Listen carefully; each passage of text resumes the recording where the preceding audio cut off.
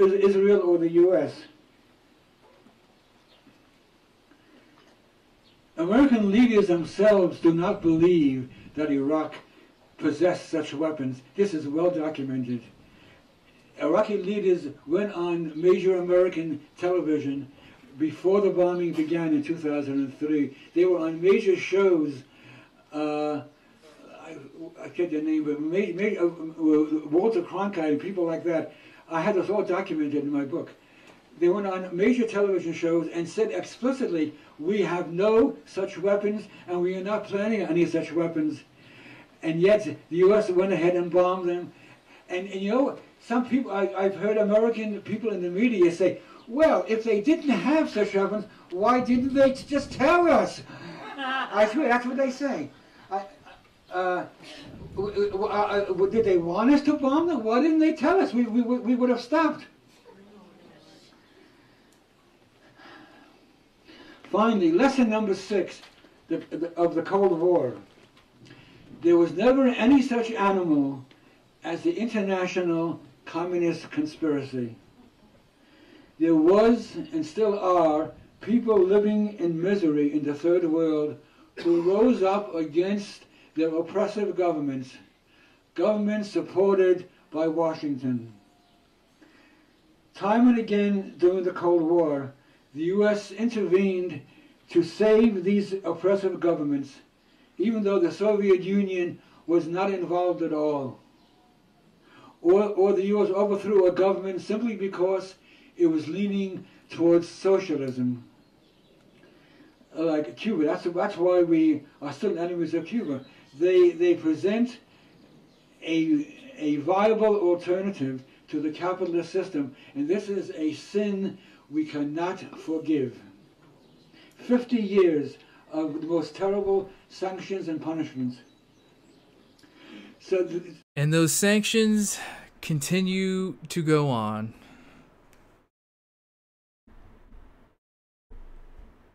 How we doing, everybody? I'm also muted. You're muted. I'm muted. Everyone's muted. Are we muted?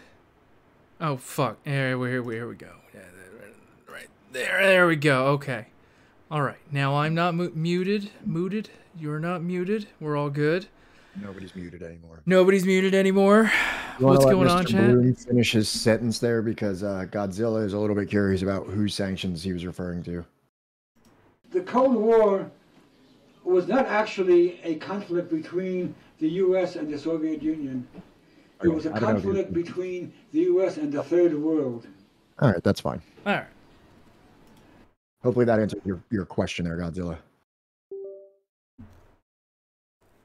Well, yes, you did. You did see me, Johnny Dialectically, on LFV this morning. Yeah, I've been, like, you know, doing a lot of rushing around, you know, trying to get the word out, right? We are Subversive History, right? Me and Pat. And we are a multimedia community project seeking to bring attention to the revolutionary struggles of the world's often unsung and frequently misunderstood sectors. These are the stories of the demonized, vilified, whitewashed, or otherwise forgotten campaigns against imperialism, colonialism, capitalist exploitation, and racial apartheid. The orthodoxy of Western hegemony has often labeled these dissidents as subversive, and these are the struggles we aim to illuminate. And it's also where we get the name. Oh, Godzilla, if you're into that, hang out and listen to a little bit of factual information, because we're going to be going over specific revolutionary movements in the Third World. And is Italy considered Western Europe? No, right? It's like it's kind of like Turkey is like potentially European or potentially Asian / Middle Eastern. It's like Italy, like depending on who. I would imagine that depending on where it fell during the Cold War, it would have been like now that it's like a NATO member, it's probably considered Western Europe, and especially because Europe, it's definitely brought into the fold of like favorable European nationalities as opposed to the the abominable hordes of the East, which are still to this day demonized quite a bit. But I guarantee you that if it would have fallen into its, more logical trajectory of socialism following World War II, that it would be, held in the same regards as Slavic nations, I'd say.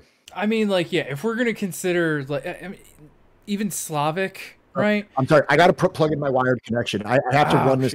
Okay, yeah, it's already choppy. I have to run this cord downstairs and plug it into the modem. So keep the talk up for a second. We're good. Socialism isn't logical. See what happened to the Soviet Union? Yeah, I did. Did you? Yeah, do you know? Why don't you give us an estimation of what happened to the Soviet Union? Yes, yeah. You tell us. You give me a one-sentence estimation about what happened, to elaborate on that. Please. I beg of you. I have never. We probably have about I would say that we have about 16 hours worth of content actually analyzing that specific event. So please tell us. Yeah, too bad Gorbachev was the smarter communist. How did capitalism go for Russia? Did that work out well? Were the 90s a period of prosperity? Were the 2000s a period of prosperity? Is life expectancy or overall population better in Russia now than it was during the Soviet Union? That's a deflection. It's a deflection of what? You're trying to talk about how disastrous socialism was, and capitalism has been like just objectively disastrous for the Russian people. Yeah, actually, if you could, I would appreciate that. All right, go run your wire. It's honestly, I doubt it's going to be anything of substance that's even worth reading. No, it's okay. I'm having a good time. This is kind of waking me up a little bit.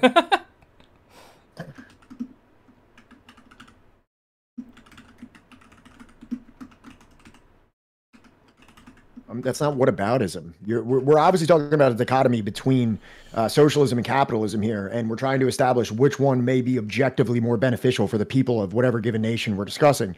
And I think in the case of Russia, one is like over like many metrics, social metrics, more beneficial for the people than the other, and that would be socialism over capitalism. I mean, if you want to call it, I don't even understand how that. I'm not even talking about whataboutism. I think he probably heard it on like a. What is it? What's the little guy? Yeah, I was. Thank you for talking. Can you explain how is that even whataboutism? Like, are you just like pulling words out of like a dictionary of debate terms and just kind of trying to throw them at me? And you're deflecting. That's whataboutism. It's like I think I'm. It's either Destiny, Vash, or fucking. But one is work. One. Communism being shit doesn't mean transition to capitalism has to be utopia. Because, what? Both can be bad, although ostensibly transition to capitalism was better than communism. You could criticize the government. Arts were opened up. Better. You can look up on most social metrics that you would define like as like if a country's doing well, and it's doing worse on most of them. And I'm not just saying that like both can be bad. I'm saying one is objectively worse in the case of Russia. And especially other like post-Soviet nations as well.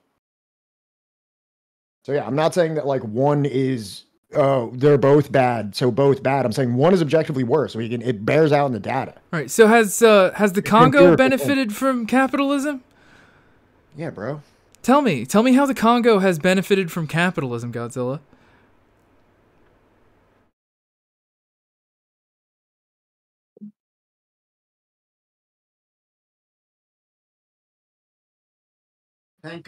Thank goodness Lumumba didn't get to implement any of his strategies. So McDonald's is the metric by which we are viewing capitalism. Capitalism is when McDonald's. Capitalism is when McDonald's, everybody. Capitalism is when McDonald's. You see those golden arches, you know capitalism is there. Not a metric, but an example. What do you think a metric is?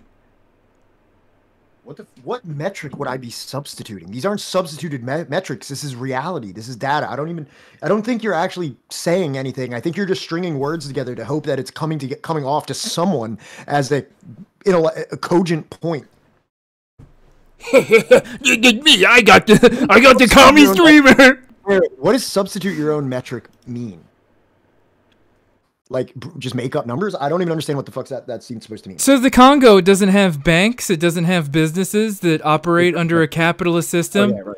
Yeah. They don't have that. Private ownership, the main mode of ownership in the Congo. Cogent point. You still not understanding how you deflected the original argument about USSR being shit into crying about transition to capitalism. No, dude, you're the one that brought up transitioning to capitalism. If you say something is shit, you can only compare it to the alternative. So it's like, was there problems in the USSR? Sure. Has capitalism been better? No. That's my point. You're the one being utopian if you're just like trying to bring up some idealistic solution. Mode of ownership is the private property. No. Are there markets? No. Is there a functioning government? Beep. Wrong. Sorry, there's no markets in the Congo, bro. There's no gold market in the Congo. What? What are you talking about? Yo, they've achieved communism. They've achieved communism. Yeah, the commodity form has been abolished. The specter of Lumumba rises over the fucking Congo right now, everybody, because they got McDonald's and communism. Yeah, communism has been achieved. There's no McDonald's and no commodity form. The Congo is our communist example. All those Canadian mining companies are, that's actually communism. I mean, like Godzilla, like you're more than welcome to start your own stream, Godzilla. Like, you know, and you can, like, you know, say whatever you want and whatever voice you feel like. But like, patting ourselves on the back a little bit, but mostly we're just making fun of you. Yeah, literally all of chat is just fucking mocking you relentlessly. McDonald's. Oh, jeez, this is fun. I'm glad we got to do this. I've had a really busy day. I've been working with Doubt Myself, like, you know, the new place that I just signed a lease for and everything. And this has really the kind of uplift that I needed to start the stream. I feel energized now. Doubt Myself. The debate bro in me has been fed. Your bloodlust has been satiated. What was my original defense of the USSR? Yeah, did we even defend the USSR? We've only talked about the USSR. And the Congo, but that's on me. Yeah, okay, true. What was my original defense of the USSR? That it was better before capitalism? Yeah, I mean, on it, yeah. I think I've been pretty emphatic on that point. Literally by every capitalist metric, the Russia under the Soviet Union was more prosperous. Whether we're going to be talking about, like, you know, just human metrics of like healthcare, education, you know, other things like that, or we're going to talk about just like, you know, its method of production and its ability to produce things. Yes, more prosperous. Godzilla, open up a fucking book. What do you think Russia is like today? What do you think Russia didn't was have like supermarkets? How would they have all that footage of empty supermarkets if they didn't have them in the first place? Do you think they just made them to be empty? The fact of the matter is, even by CIA documentation, the average Soviet citizen in the 80s was eating more than the average individual in the United States. And that was not the case after the turn to capitalism. After there was economic shock therapy that pretty much rocked the nation into poverty and alcoholism and suicidality and all the other things that a very sick society turns to. And I think you misspelled poverty when you said prosperity. That was really good. Here, so this is something that we have. If you go to our YouTube channel, somebody please bring up the YouTube channel. And then you can go to the Black Shirts and Reds discourse, and like I said, we have about 16 hours worth of where we go into primary sources, secondary sources, data points, events, where we go over all these things too. So. Also, if you comment on the YouTube videos, I will never ever fucking read them. So go ahead, like, you know. Your only defense of the USSR is to go back to capitalist transition. Well, what is define capitalist transition? I want you to define that. You're not wrong. Obviously, we're comparing one mode of production to the other, and one was objectively better. I'm sorry if that upsets you.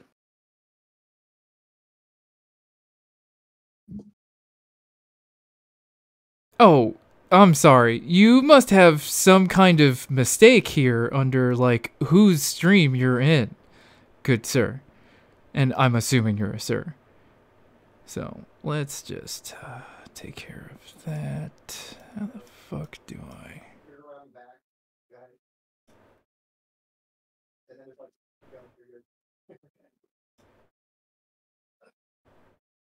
Oh, I just want to mute him for a minute. How the fuck do I do that shit again?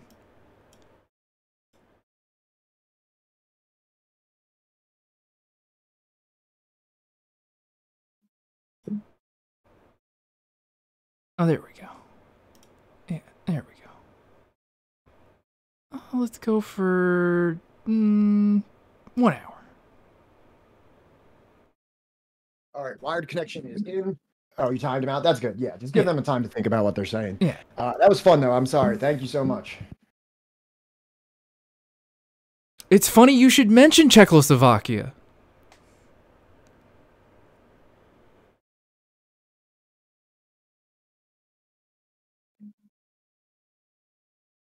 Tell us about Czechoslovakia.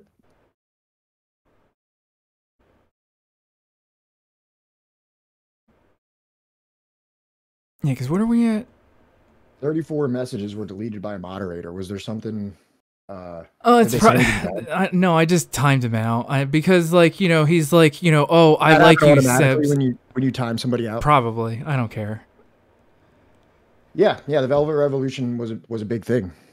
You know, I've read both sides of that issue. I would certainly say it's contentious.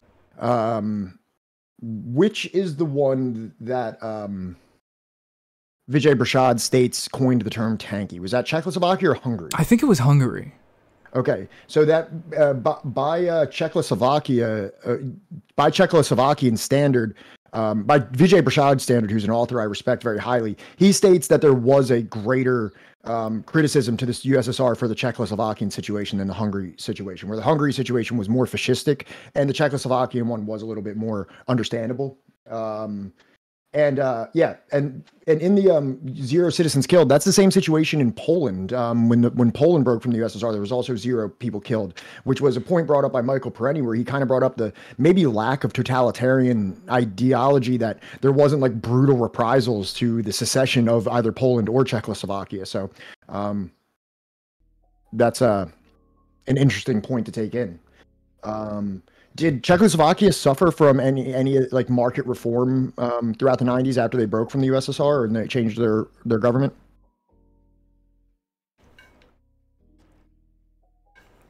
I'm just curious. We did a whole thing on this.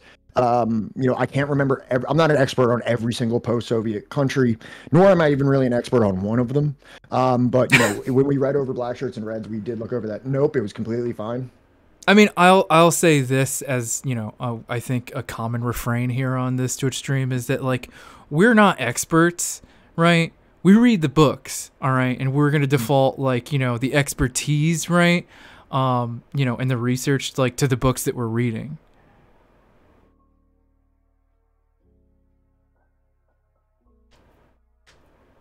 Do you agree, Pat? Oh, I absolutely agree. So there wasn't an industrial lag, like I'm reading here. I'm not saying that it was insane. I'm just trying to pull up some of the things that I talked about for that.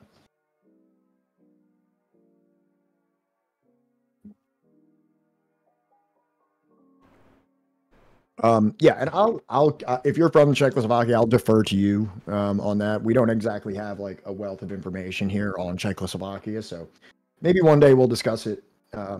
Appreciate your contribution there. What do you say we get into the regularly scheduled discussion today? Oh, let's see. I'm curious if there's a Czechoslovakia thing in here. I'm just curious. There might not be, but I just want to look and see if there is. Pretty sure there might be.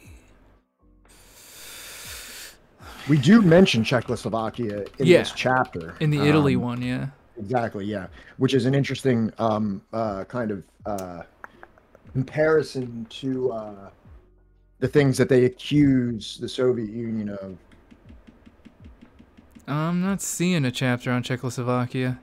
Okay. Yeah, there may not have been.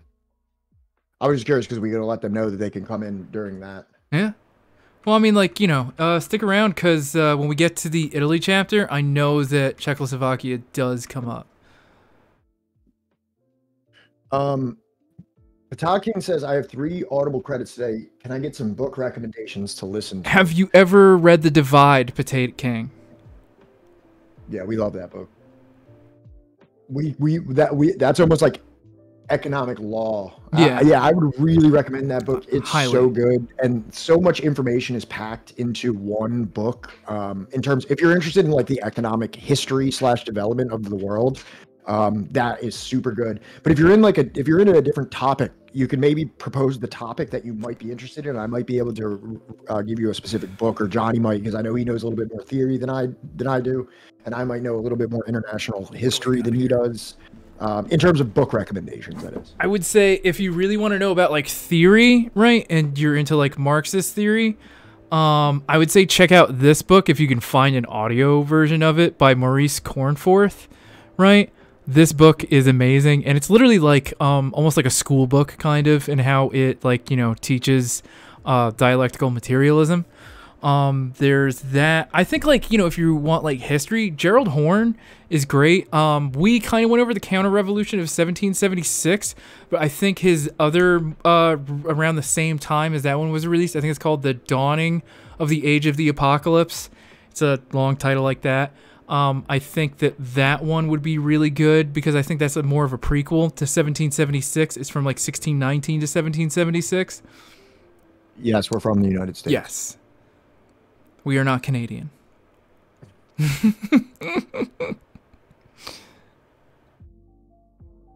We don't teach that shit. They don't teach that at all. There is no teaching of the Battle of Stalingrad in the United States, at least in public schools like high school. Maybe in college, if you're in like a college level history course, that may come up, but even then it's glossed over pretty tenuously. It wasn't until I started getting into communism that I learned that Stalingrad was like literally the turning point of all of World War II, and it was like the deciding factor of if we would have a fascist Europe or not. Right. Yeah, it is pretty crazy. Yeah, no, so, the U.S. is, as we'll see during this book, is far more interested in teaching an American-centric story of World War II. Yes. So I'm sorry, I didn't mean to cut you off, Pat. I was saying nothing. That's fine. So again, we step into our first sections of Killing Hope. I know there were some people in chat that was interested in reading these along with us. If you're with us now and you didn't hear it before, we do have this book available in PDF form in our Discord. So if you're interested in following along with us, please feel free. We encourage this very much. We did our introduction on Wednesday, and now we will be getting into the first 2 sections, which is China in 1945 through 1960, a area that is titled "Was Mao Tse-Tung Just Paranoid?" We'll find out. And then Italy from 1947 to 1948, which is titled "Free Elections, Hollywood Style." Again, this is Killing Hope by William Blum, which is U.S. military and CIA interventions since World War II, updated edition. A book that is interestingly recommended by both Noam Chomsky and Osama bin Laden. Two noted historical figures. So, this brings us to China, starting in 1945. For 4 years, numerous American... I'll bring this up now. I have some issues with William Blum's writing style.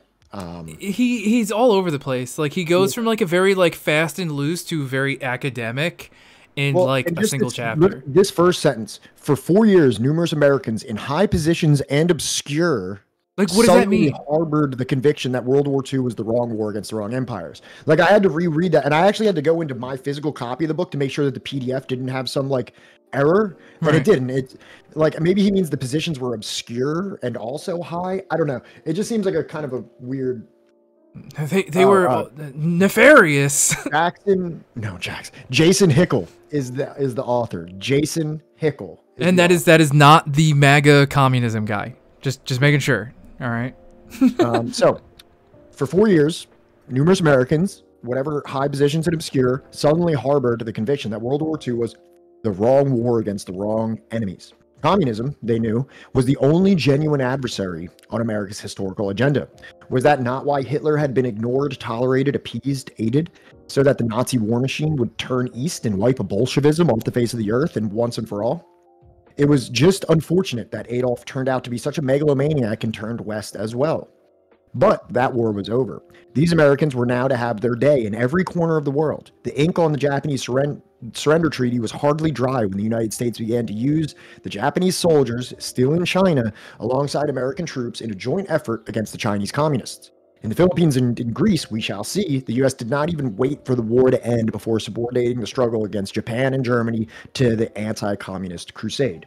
So this is a theme which we discuss a lot here. We discussed it a lot in our reading of Black Shirts and Reds. It's something that I'll bring up quite a bit. That fascism may not have always been public enemy number one to those of the West, or particularly the United States.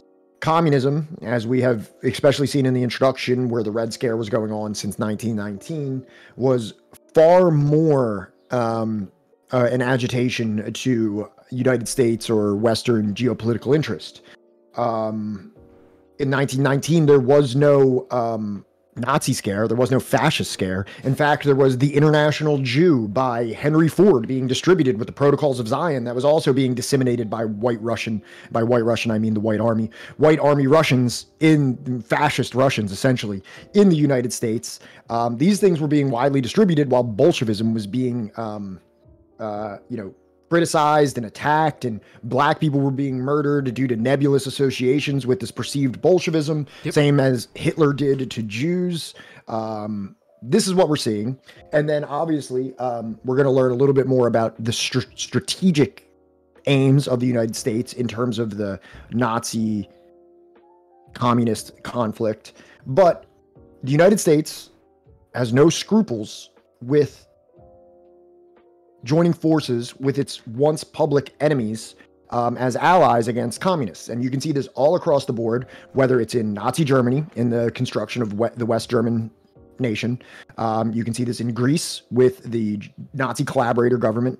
You can see this in Japan, whether it be in Japan itself, whether it's in Korea, whether it's in China. The United States was very, very willing to work alongside Japanese fascist. Can we call Japan fascist, right? That's not like talking. That's not abuse of the word fascist. And so imperial Japanese fascists against communists and leftists of all colors. Right. They did this in, am I forgetting it? Italy. They also did this in Italy, which we'll get to as well. So because I think that like the one thing that like should not be forgotten is who is going to be more willing not just to kill foreign enemies, right, but even their own people in the name of anti-communism more than a fascist, right? And the two things that I think, like, just for the rare leftists, in the West that doesn't know who the White Army was, they were loyalists to the former czars, right, of Imperial Russia, and Ford literally stocked Ford dealerships, the most commonly sold car in America, with books about the International Jew and the Protocols of the Elders of Zion. Right.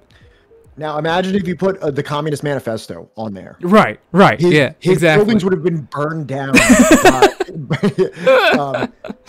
Literally would have had the feds knocking down every single Ford dealership across America.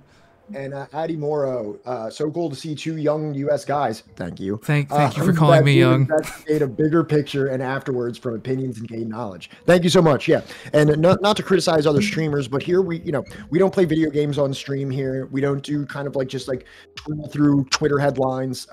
We pick books that we believe are reputable sources of information, especially as it pertains to history, and we do like very in-depth breakdowns of them chapter by chapter, furnished with additional sources, additional information, just to kind of corroborate what's said in the book. So if you're interested in that kind of thing, please hang out. It's great to have you, and I appreciate the discussion. And every Friday, we like to hang a little bit loose. No video games still, and no other stuff, but like, we just let our ADD run wild, and it's normally just geopolitical bullshit anyways. So, 3 days a week, The communists in China had worked closely with the American military during the war, providing important intelligence about the Japanese occupiers, rescuing and caring for downed U.S. airmen.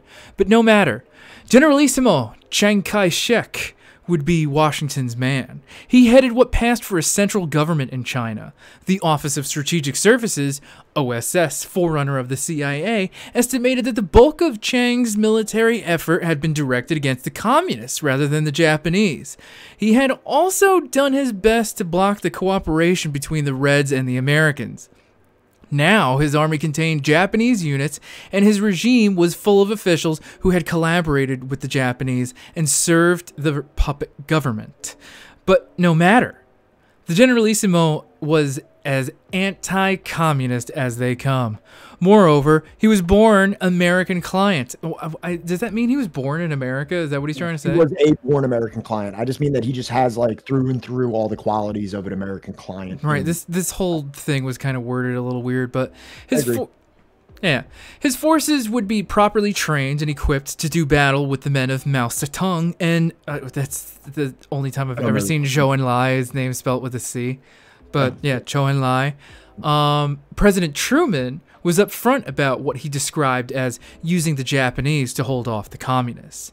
It was perfectly clear to us that if we told the Japanese to lay down their arms immediately and march to the seaboard, the entire country would be taken over by the communists. We therefore had to take the unusual step of using the enemy as a garrison until we could airlift Chinese national Chiang's troops to south and send Marines to guard the seaports.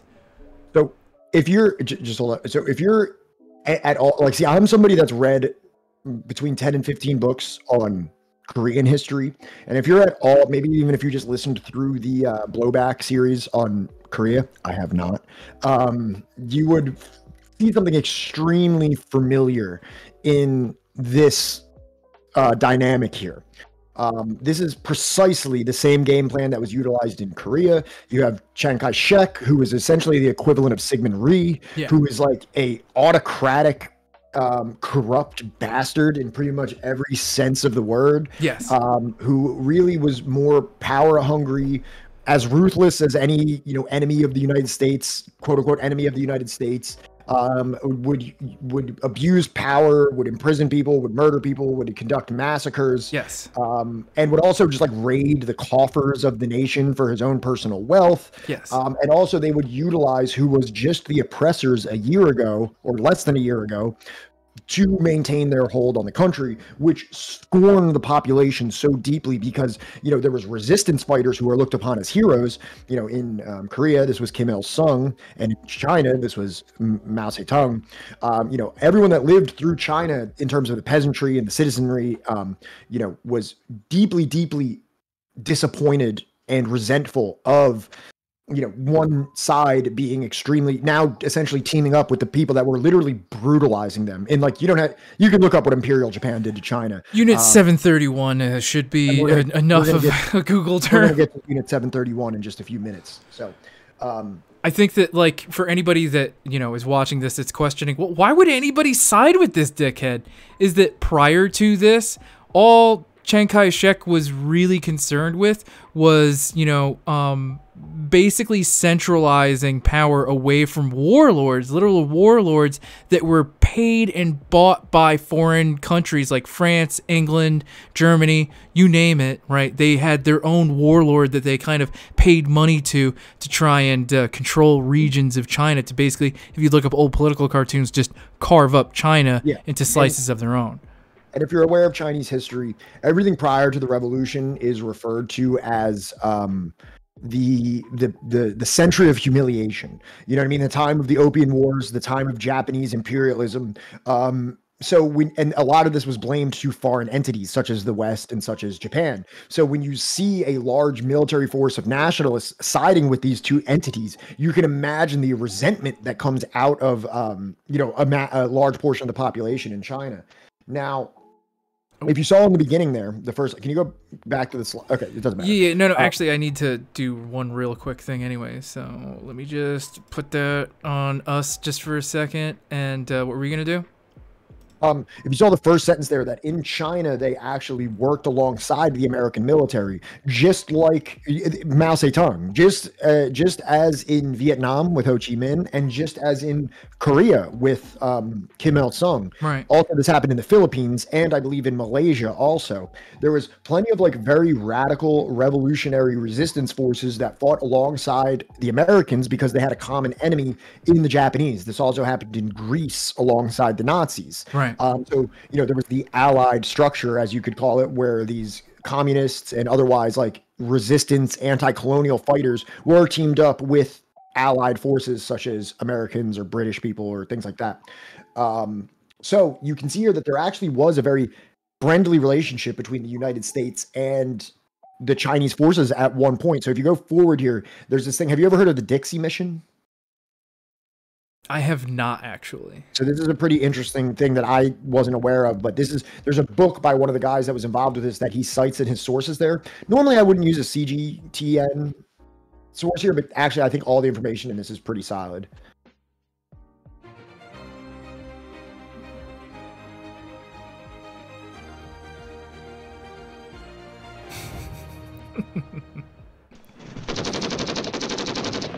In 1944, China was at war with Imperial Japan and divided internally between the nationalists, led by Chiang Kai-shek, and the communists, led by Mao Zedong. Washington felt confident Japan would soon be defeated, but saw a civil war between the communists and the nationalists on the horizon. The nationalists had the support of the United States, but the U.S. wanted to know more about the communists, who were proving to be effective guerrilla fighters and rapidly gaining support in the countryside. The Pentagon decided to make official contact with the communists, sending a plane to their base in Yan'an.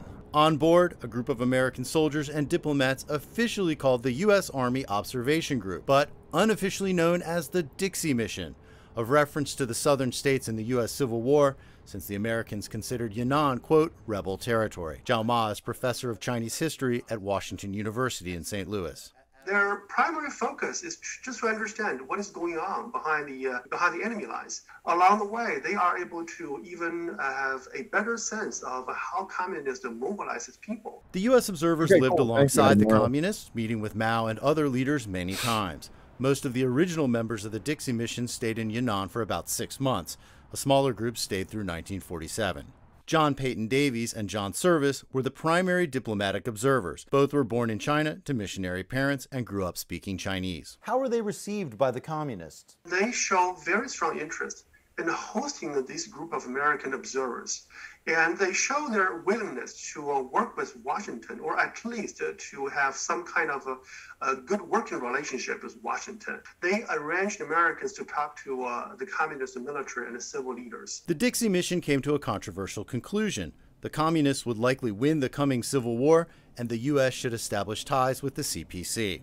I reported on the communists after my visit there that I thought that they would probably win in China. And the reason I think that would happen is that they had popular support. In a letter to Washington, John Service wrote, quote, "This popular support gives the communists political power, which will make them a continuing and potent force in China. This is a fact which American policy must take into account." But back home in Washington, their recommendations ran into growing anti-communist sentiment. The Cold War between the U.S. and the Soviet Union was taking shape. The so-called Red Scare was on the horizon.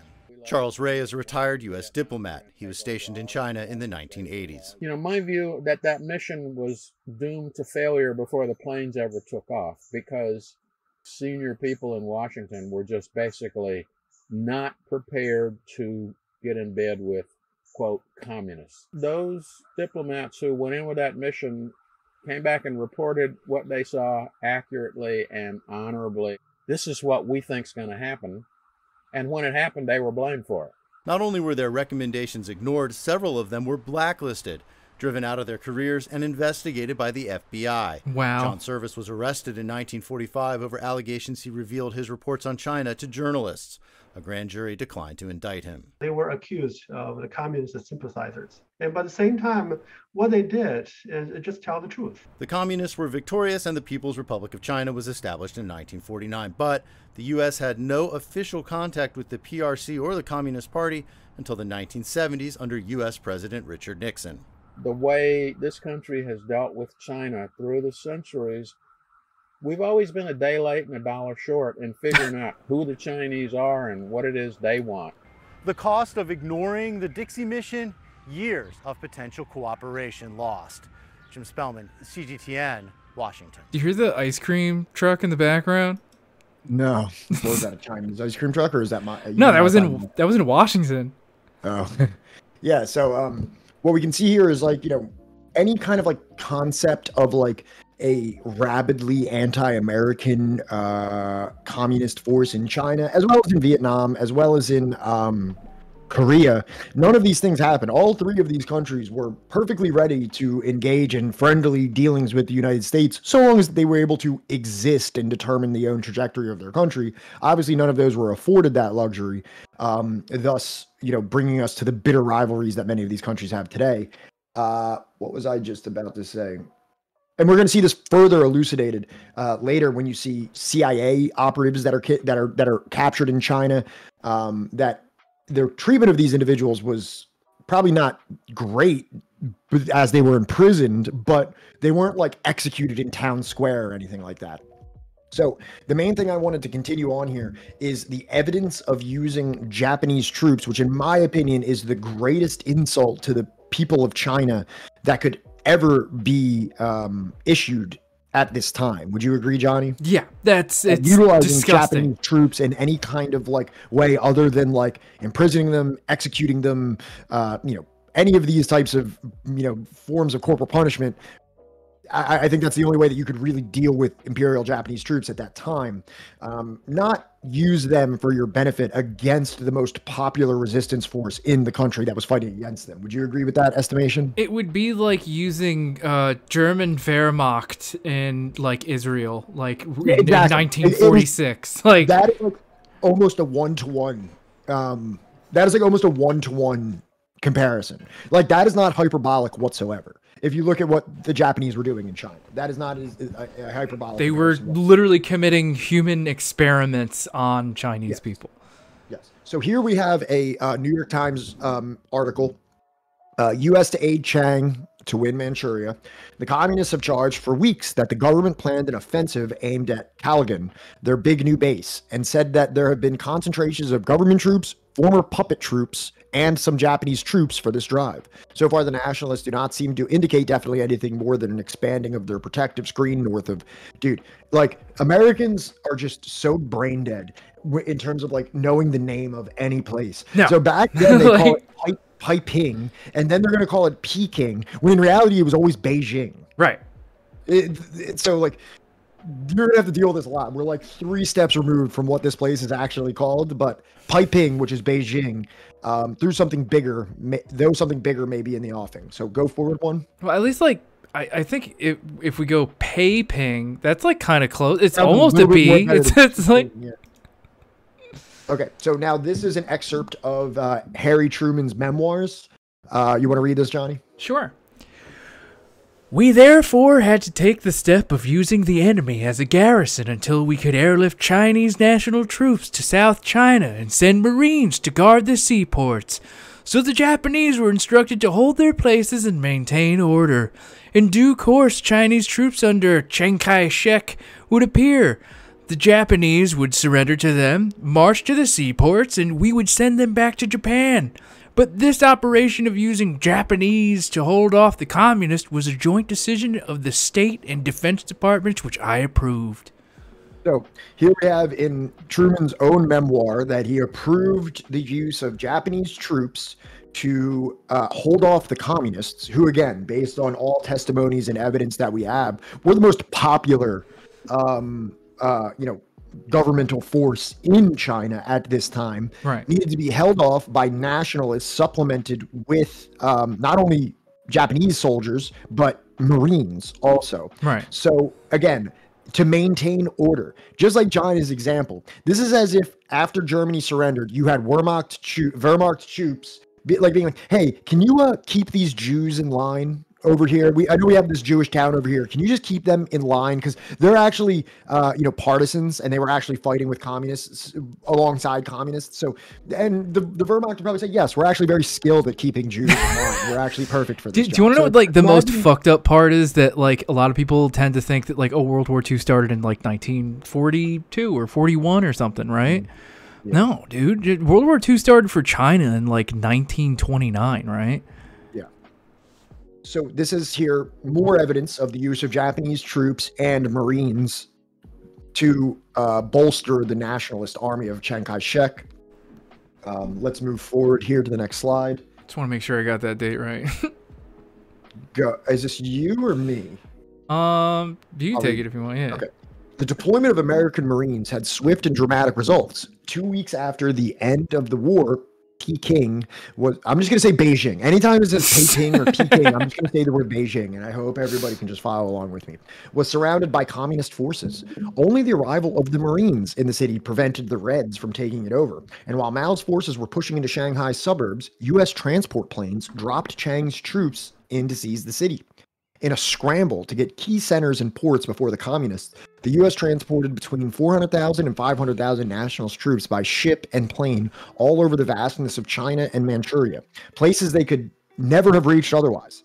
As the Civil War heated up, the 50,000 Marines sent by Truman were used to guard railway lines, coal mines, ports, bridges, and other strategic sites. Inevitably, they became involved in the fighting, sustaining dozens, if not hundreds, of casualties.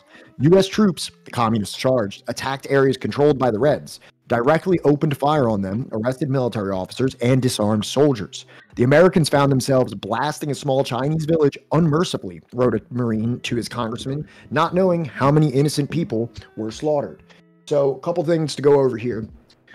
If you know anything about the Korean War, Korea had almost like completely the Korean forces of the North, or as you could call them, I forget what actual label they fought under, but the DPRK, let's call it, or the PRK, or whichever label you want to give it, pretty much eventually became the DPRK. Yeah, kicked the shit out of Syngman Rhee's, little puppet government. Right. And it was not until the United States got involved that they were pushed back. What was it? Was it the Jeolla province, or was it the?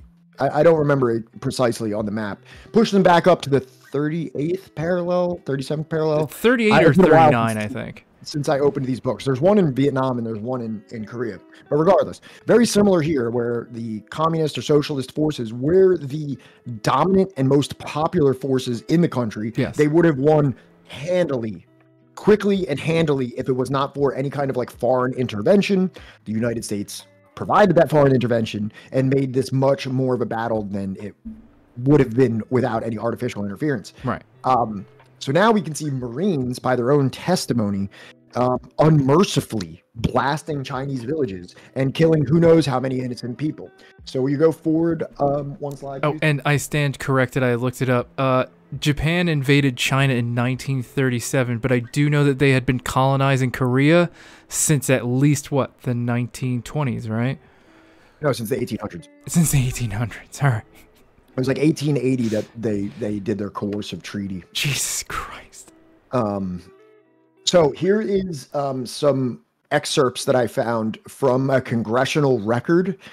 This was a Marine speaking out on his activities in China for the House of Representatives in 1946. So let me read these because I kind of have them all out of whack here. But so we can see this first one under the main title.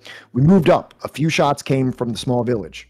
Kerr heavy 81 millimeter mortars were set up. The smaller 80s were set up. And we proceeded to blast the small village in the Changwangtao area unmercifully. 2 men, innocent or guilty, were cut down by machine gun fire as they ran from a burning house. How many innocent people were slaughtered in that small village is still unknown. To us who did the slaughtering, if the Germans or Japanese had done this, who'd scream about the brutality of it first? Little slur in there that I did not read. Just to put it out there. I'm glad you, So then we have up here, let's start at the top.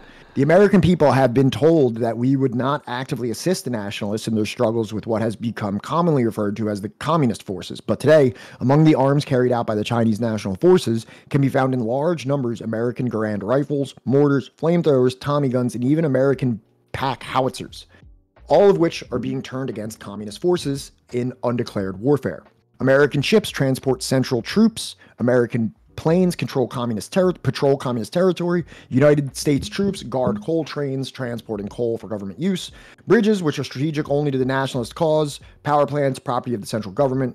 Perhaps all this is not actually assisting the Chinese nationalists in their internal struggle against the commies, but if it isn't, perhaps you can tell me what would be assistance. And then lastly, I am a bazooka man with the 7th Regiment, 1st Marine Division, and have not personally participated in the disarming of any Japanese, and have not seen the actual disarming of any Japanese, and know of no member of this regiment who has done either. So here we have more evidence of, one, the type of brutality that the Marines were using to inflict damage upon Chinese villages. 2, we see further evidence of the Japanese troops not being apprehended, disarmed, deported from the country, or anything like that. And 3, we see a long record of things that the Marines were doing to assist the Chiang Kai-shek Chinese nationalists. Right, and mortars are just indiscriminate weapons where it's just they're not very precise, especially not at all. 1940. I would imagine that you just pointed at a building or a populated area and just let explosives fly. That's the one where you just kind of like, drop the grenade in the tube and then it shoots out of the grid, out of the tube. You ever used a potato gun? Anybody in chat ever use a potato gun? Hell yeah, brother. It's kind of like that.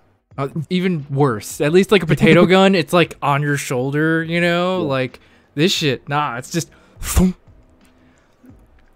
the Americans. I made so many. I would hope you have. How do you think I got my nickname?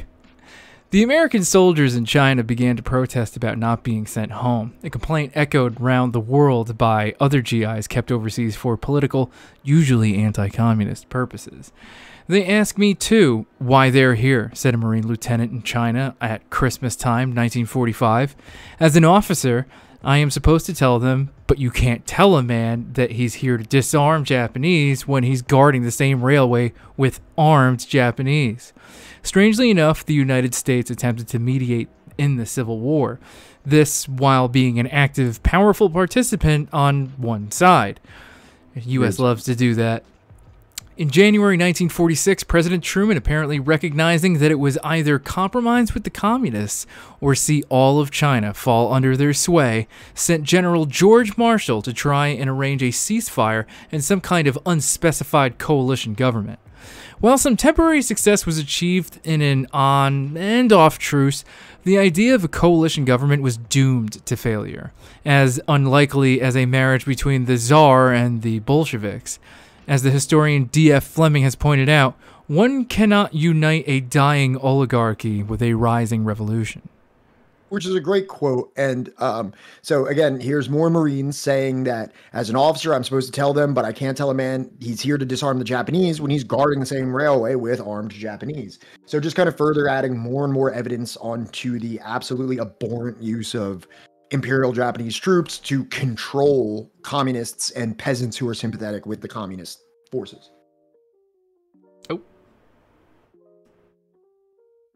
By 1949, United States aid to the nationalists since the war amounted to almost $2 billion in cash and $1 billion worth of military hardware. 39 nationalist army divisions had been trained and equipped, yet the Chiang dynasty was collapsing all around in bits and pieces. It had not been only the onslaught of Chiang's communist foes, but the hostility of the Chinese people at large to his tyranny, his wanton cruelty, and the extraordinary corruption and decadence of his entire bureaucratic and social system. By contrast, the large areas under communist administration were models of honesty, progress, and fairness. Entire divisions of the Generalissimo's forces defected to the communists. American political and military leaders had no illusions about the nature of quality and of Chiang's rule. The nationalist forces, said General David Barr, head of U.S. military mission in China, were under the world's worst leadership. The Generalissimo, his cohorts, and soldiers fled to the offshore island of Taiwan, Formosa. They had prepared their entry 2 years earlier by terrorizing the islanders into submission, a massacre which took the lives of as many as 28,000 people. Prior to the nationalists' escape to the island, the U.S. government entered no doubts that Taiwan was a part of China. Afterward, uncertainty began to creep into the minds of Washington officials. The crisis was resolved in a remarkably simple manner.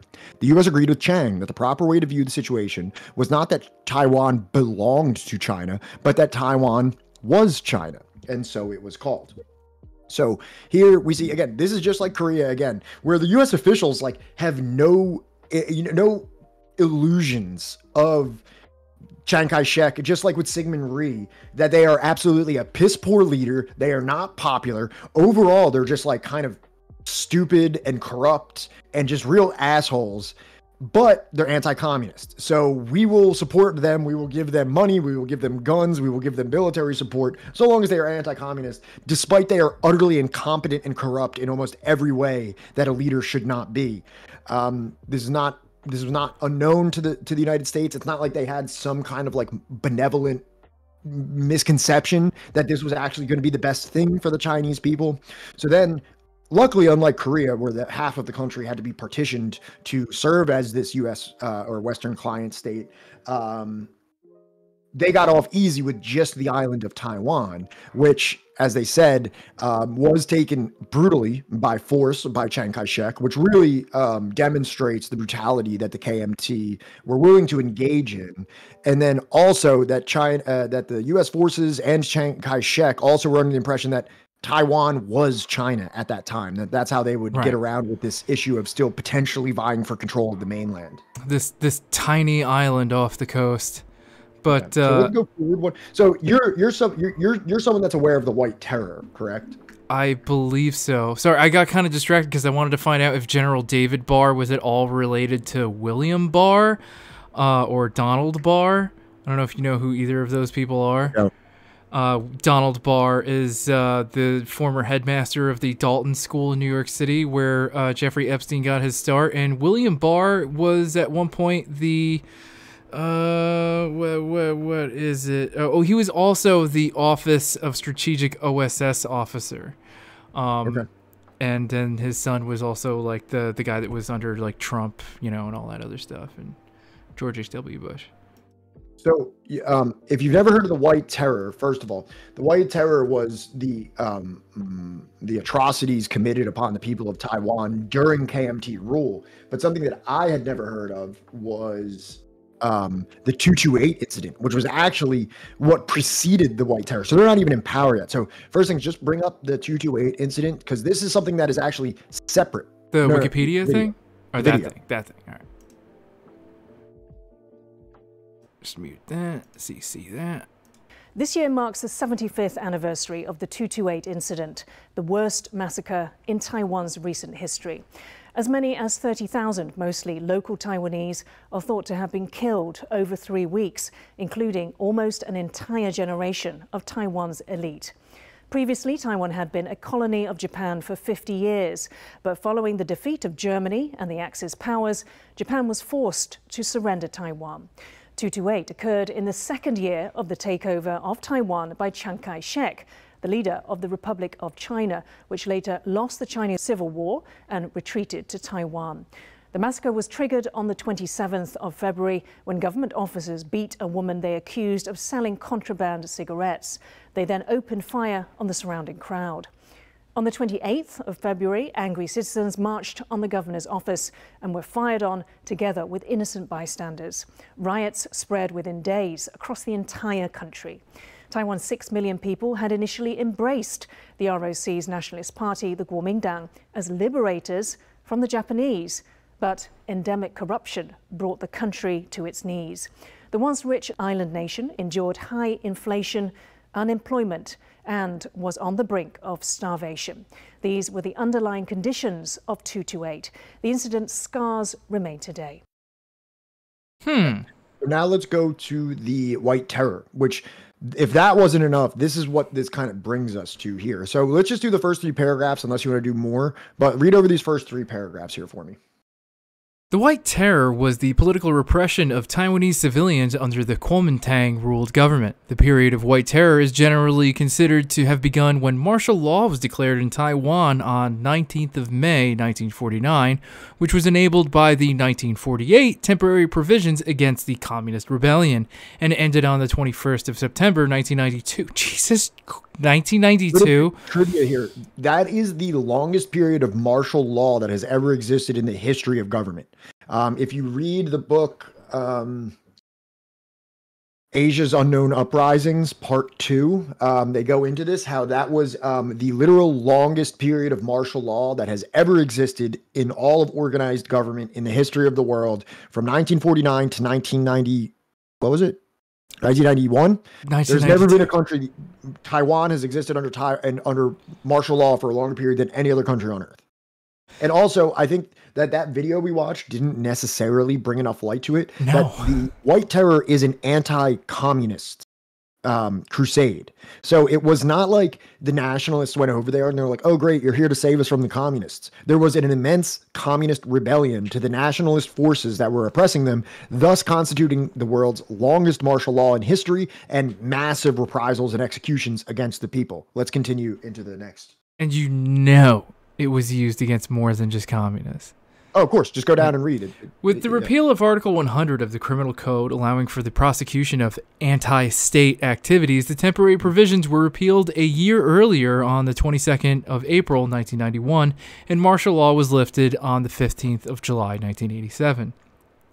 The period of White Terror generally does not include the 228 incident of 1947, in which the KMT killed at least 18,000 Taiwanese civilians in response to a popular uprising. These are two different situations. They're related, but they're not technically the same. Right.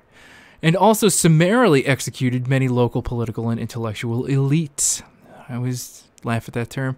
The two are frequently discussed in tandem, as it was the catalyst that motivated the KMT to begin the White Terror.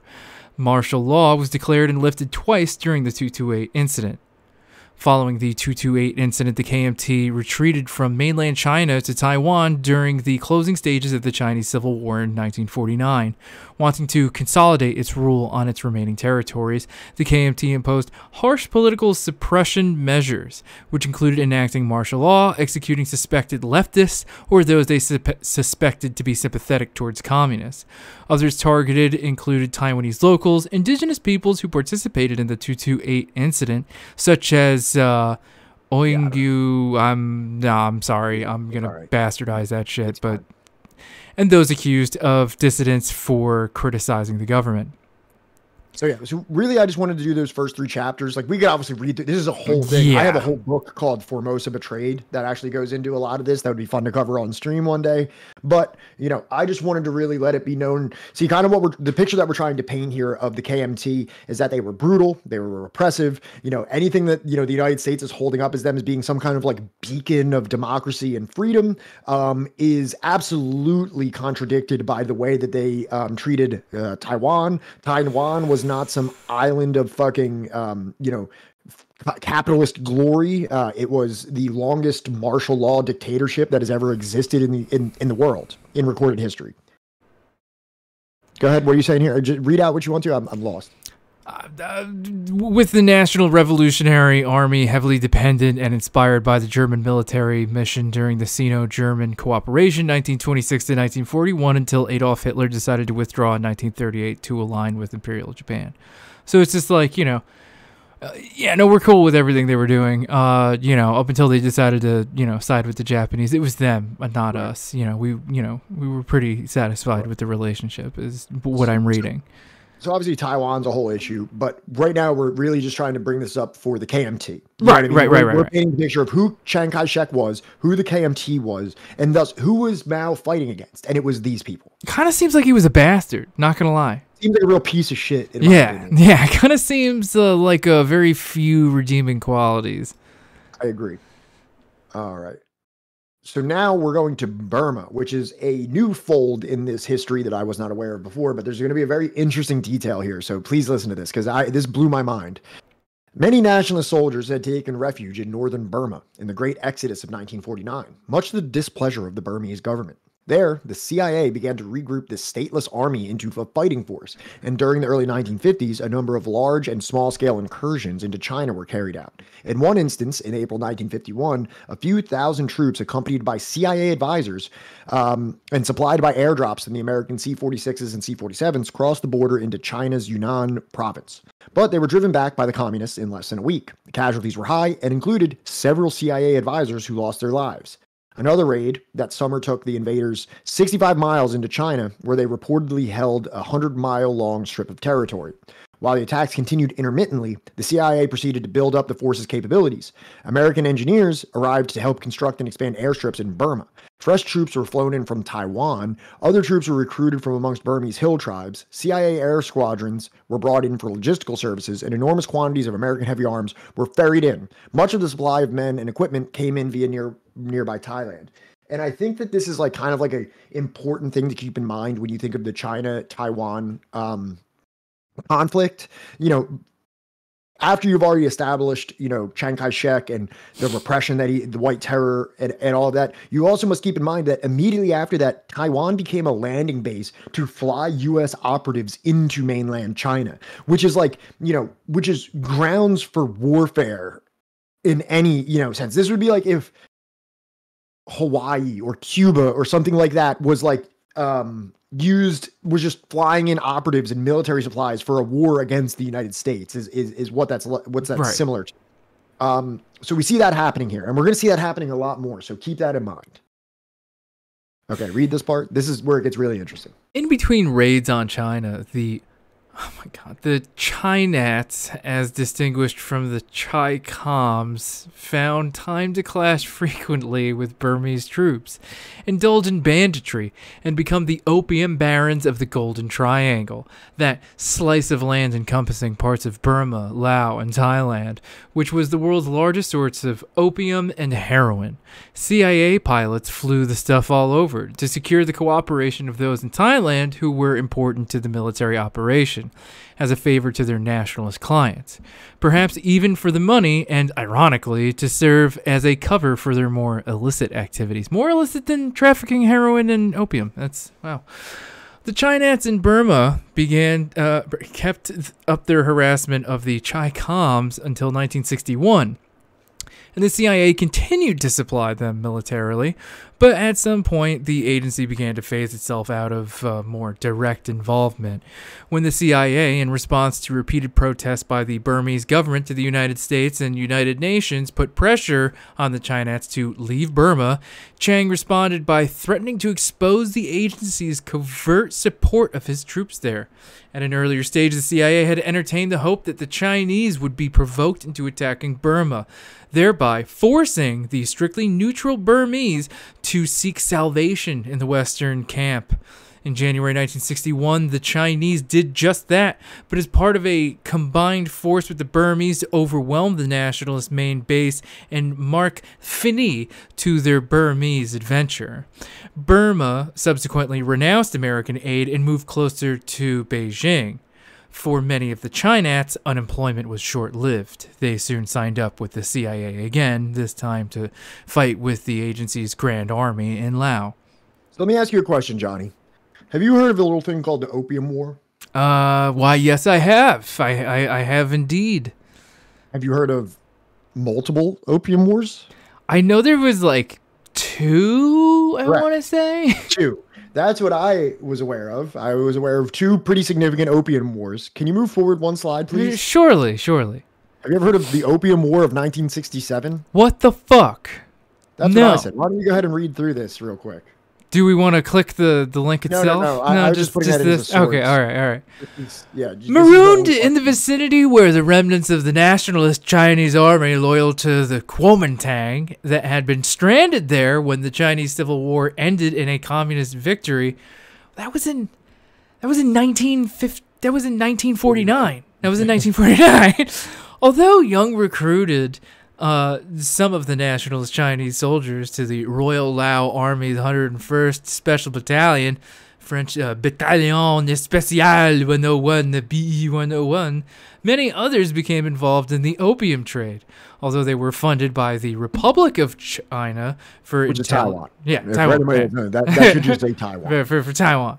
For intelligence activities and espionage, their money was cut off in 1961. Wow, it only took them like 11 years. Yeah. When the KMT generals shifted to opium trading, they claimed it was as a necessity to fund their armies.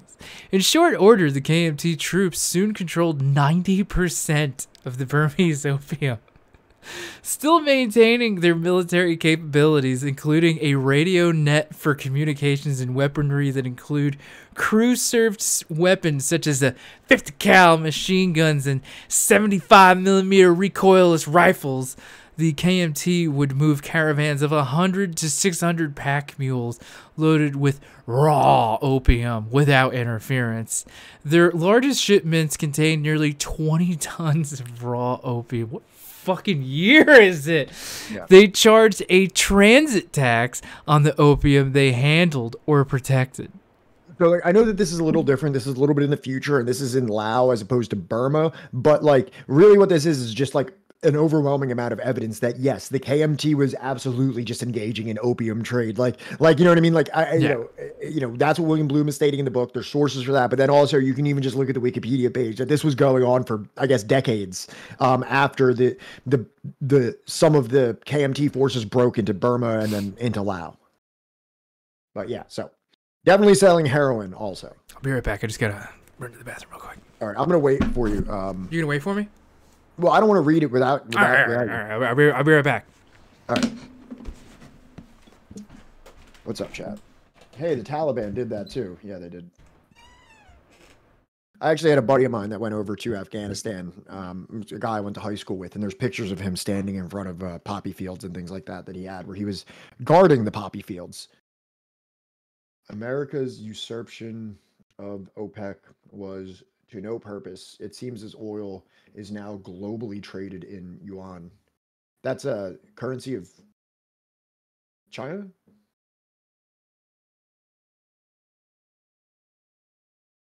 Why would they need to do this? The Godzilla guy was saying how awesome capitalism is. Yeah, also he was kind of saying that he supported any revolution against socialism, and that's why I was kind of hoping that they would stay around, because, you know, essentially this entire book is just pointing out how absolutely despicable every like American supported resistance group to like a socialist development is. Absolutely like the most like abominable and disgusting force imaginable, you know, utilizing like far more repressive tactics than whatever force that they were elected to fight against. All right. Yeah, of course he was being a dick. Yeah, but we kind of we clowned him sufficiently, in my opinion. Are we talking about Godzilla? Yeah. Yeah, not very Godzilla of him. He was kind of weak. Definitely was not the Godzilla of argumentation for sure. No, kind of weak. So many incursions into China were made by smaller commando-type teams airdropped in for intelligence and sabotage purposes. In November 1952, two CIA officers, John Downey and Richard Fecteau, how would you pronounce that? Fecteau? Where the fuck is it? Richard Fecteau. Yeah, who had been engaged in flying these teams in and dropping supplies to them, were shot down and captured by the communists. 2 years passed before Beijing announced the capture and sentencing of the two men.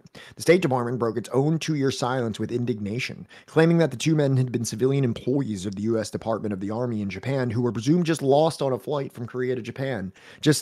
How, you know, whoops, you know what I mean? They just happened to fall out the back of a plane, all right? Like, how they came into the hands of the Chinese communists is unknown to the United States. The continued wrongful detention of these American citizens furnishes further proof of the Chinese Communist regime's disregard for accepted practices of international conduct. Please cue the Curb Your Enthusiasm music. Fecteau was released in December 1971, shortly before President Nixon's trip to China. Downey was not freed until March 1973, soon after Nixon publicly acknowledged him to be a CIA officer. Fucking,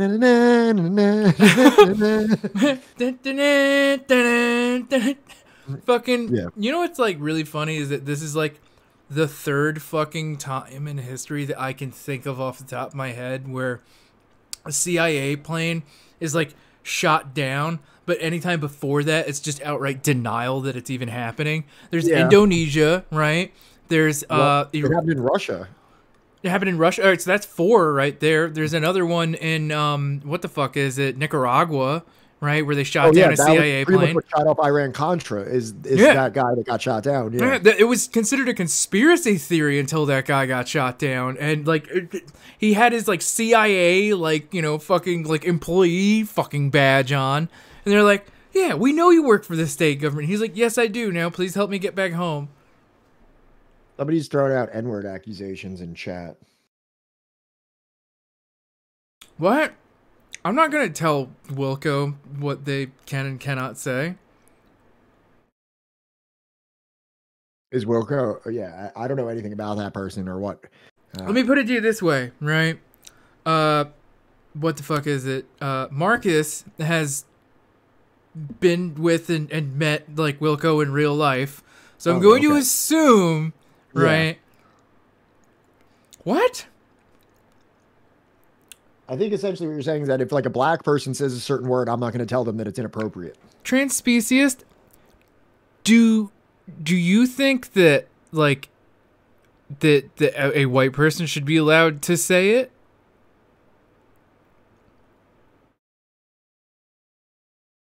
It seems that the implication is that they're white or something, because otherwise it's a non-issue.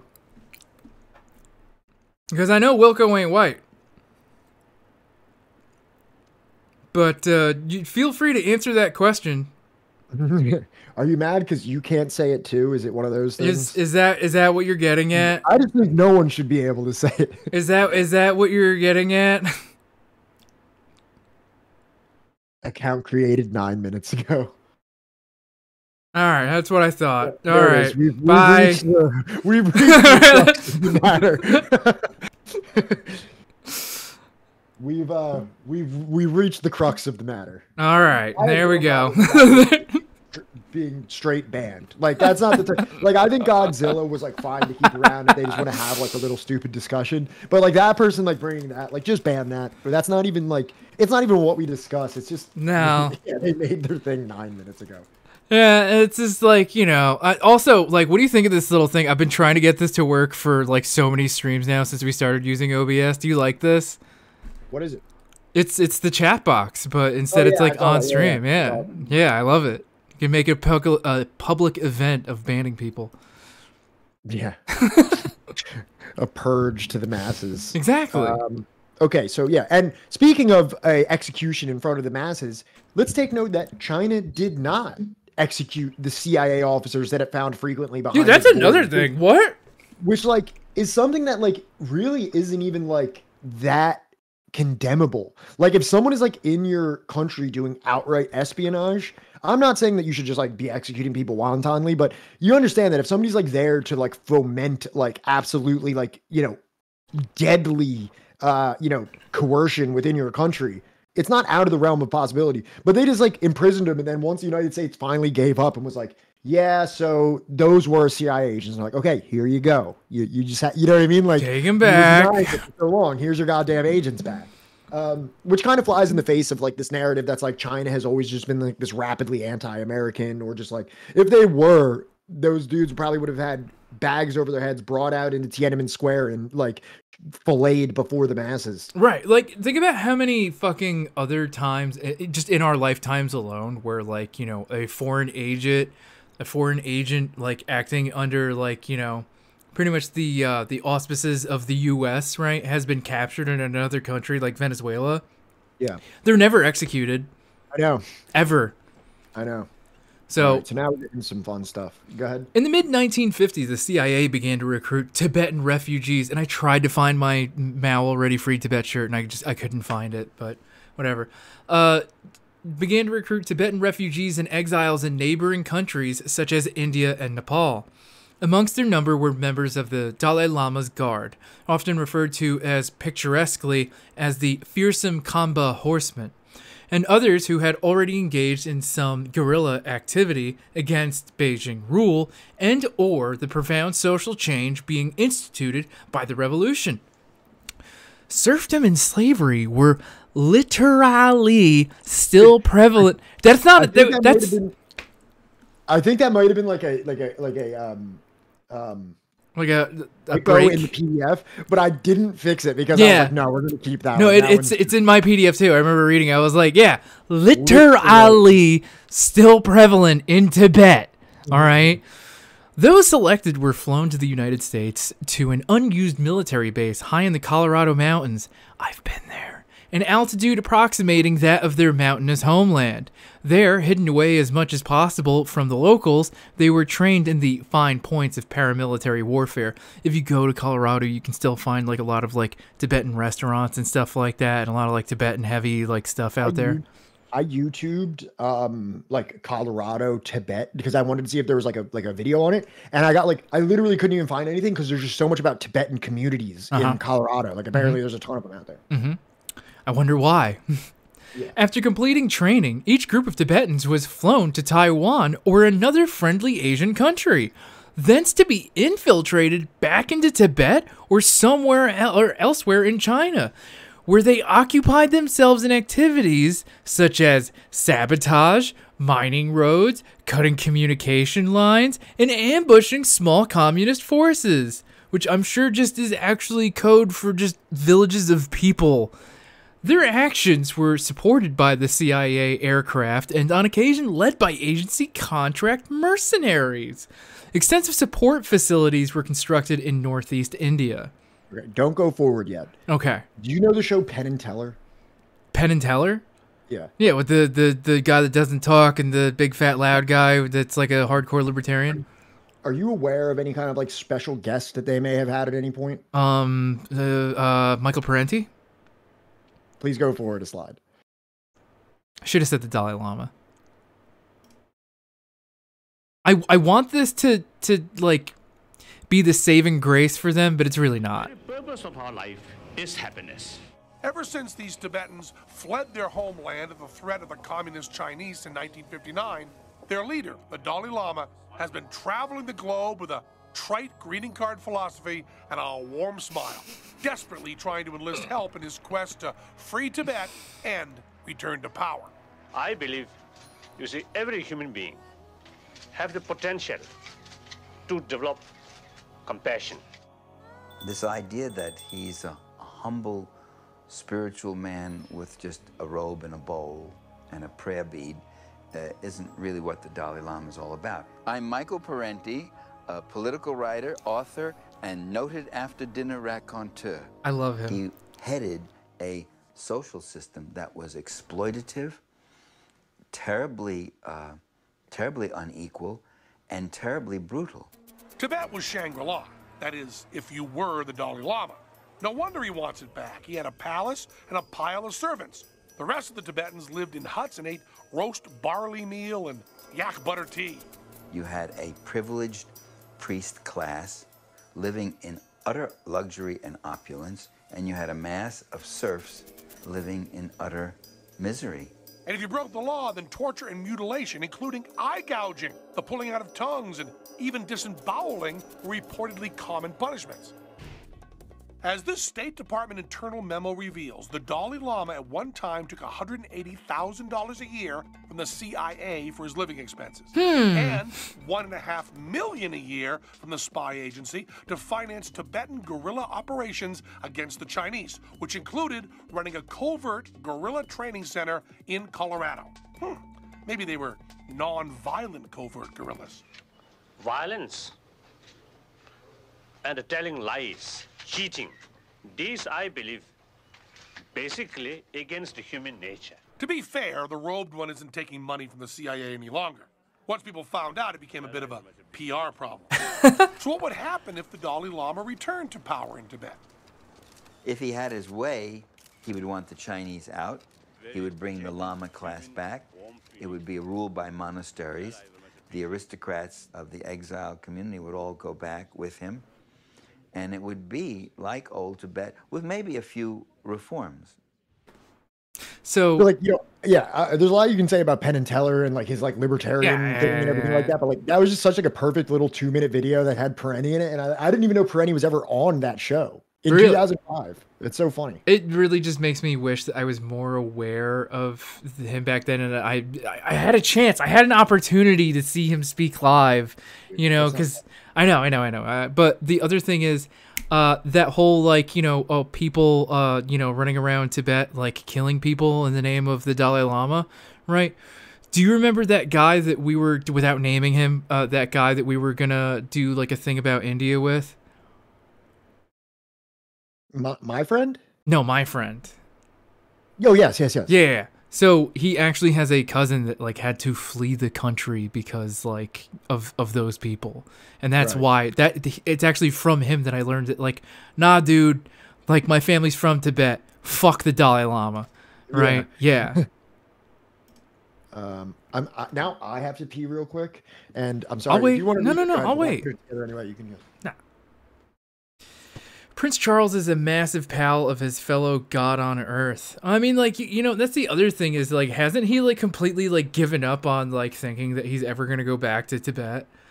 Like, I'm pretty certain that, like, you know, he's made numerous conflicting statements, you know, in his, you know, long time in the public eye by now. But, like, I'm pretty certain that, like, it's never coming back around again, man. That gravy train is gone. Gone. I remember we had a Tibetan monk who was a former prisoner come to our school. On retrospect, it seemed like propaganda.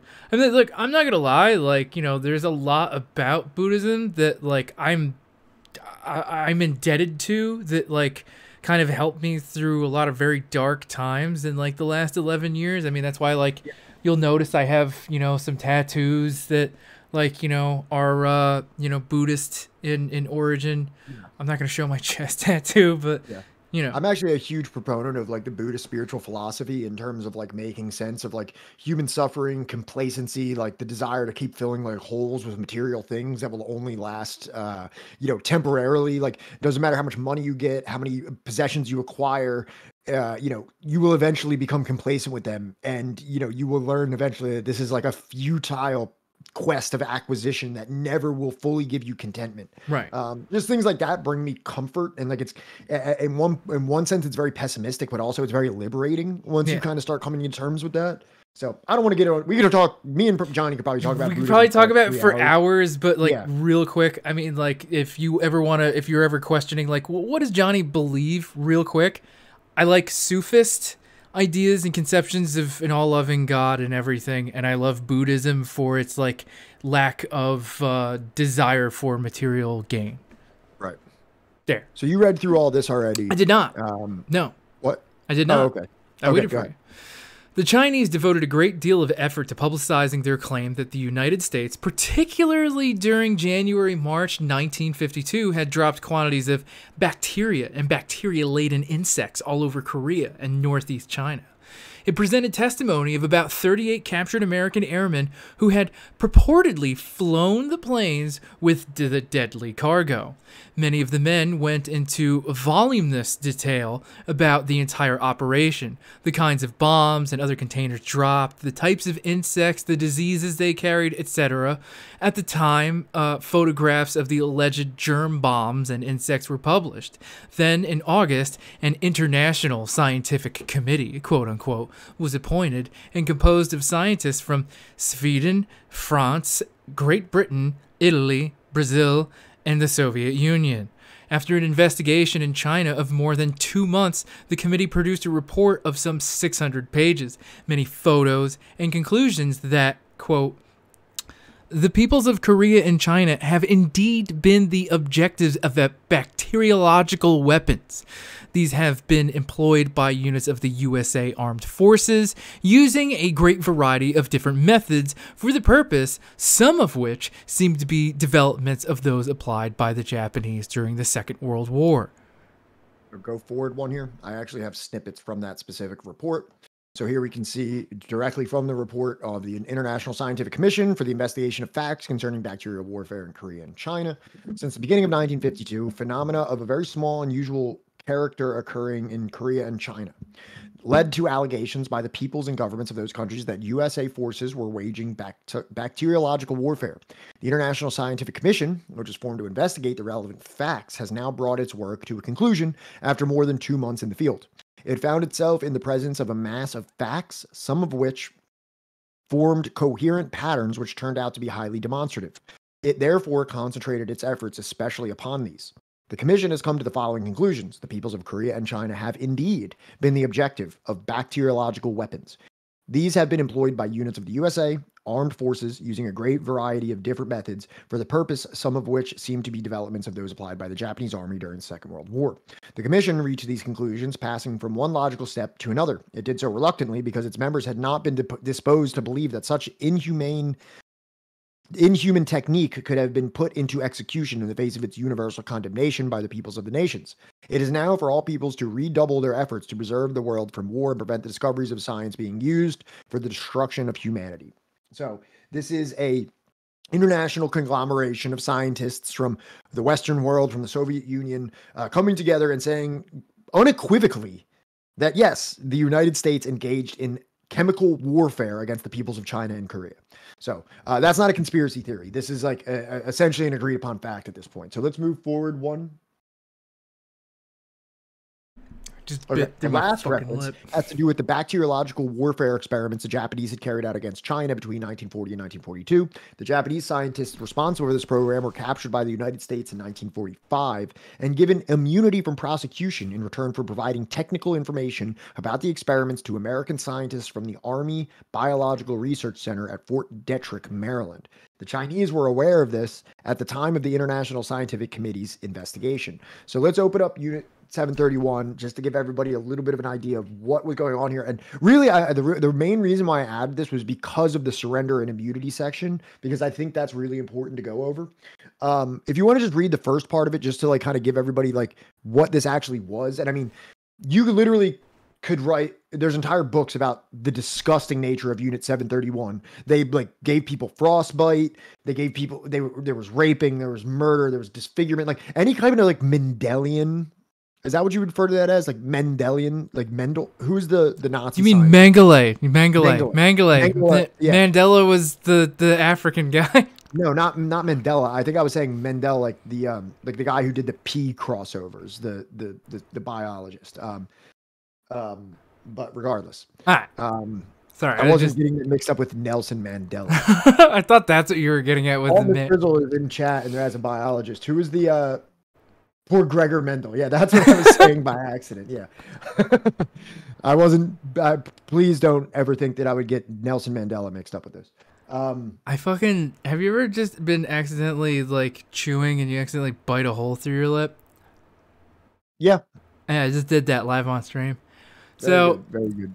So just reading the verse just to give an idea of like how, like, so if for the United States to kind of like grant immunity to these people, let's really establish how disgusting that was. As if just utilizing imperial Japanese troops wasn't disgusting enough.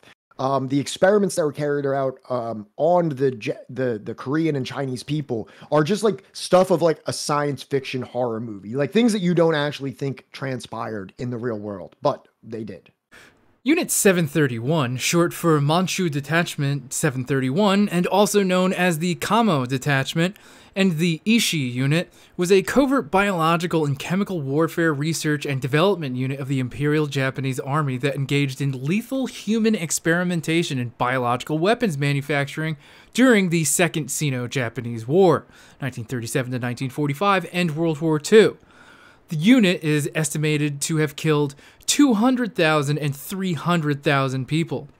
It was based in the Pingfang district of Harbin, the largest city in the Japanese puppet state of Manchukuo, now northeast China, and had active branch offices throughout China and Southeast Asia. Unit 731 was responsible for some of the most notorious war crimes committed by the Japanese armed forces. It routinely conducted tests on people who were dehumanized and internally referred to as logs. Experiments included disease injections, controlled dehydration, hypobaric chamber experiments, biological weapons testing, vivisection, amputation, and standard weapons testing.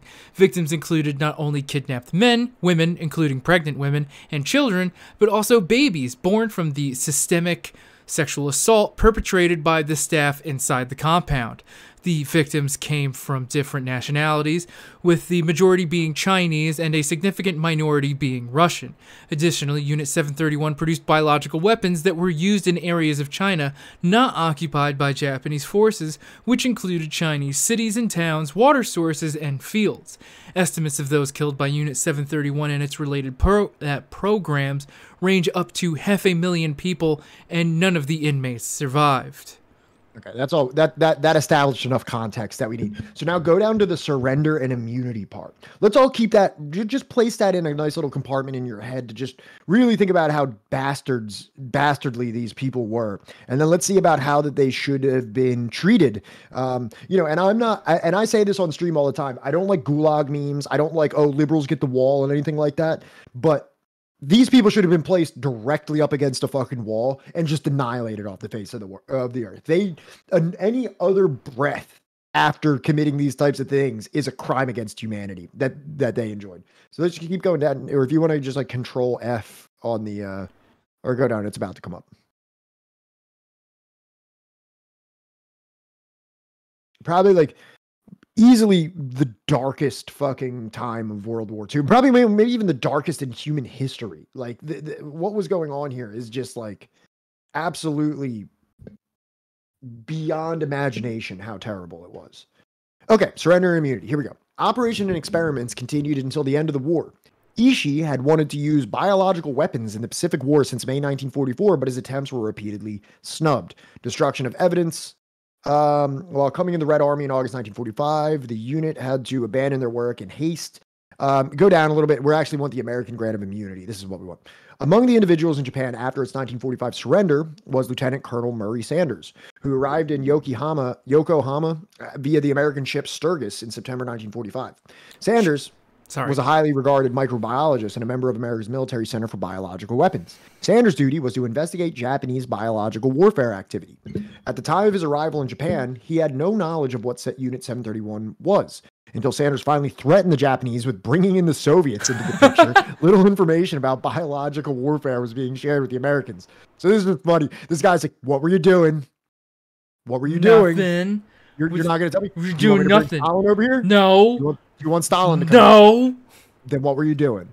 We were doing some stuff with bugs. Keep going. It's like, do you want me to call your dad? Do you want me to call your father?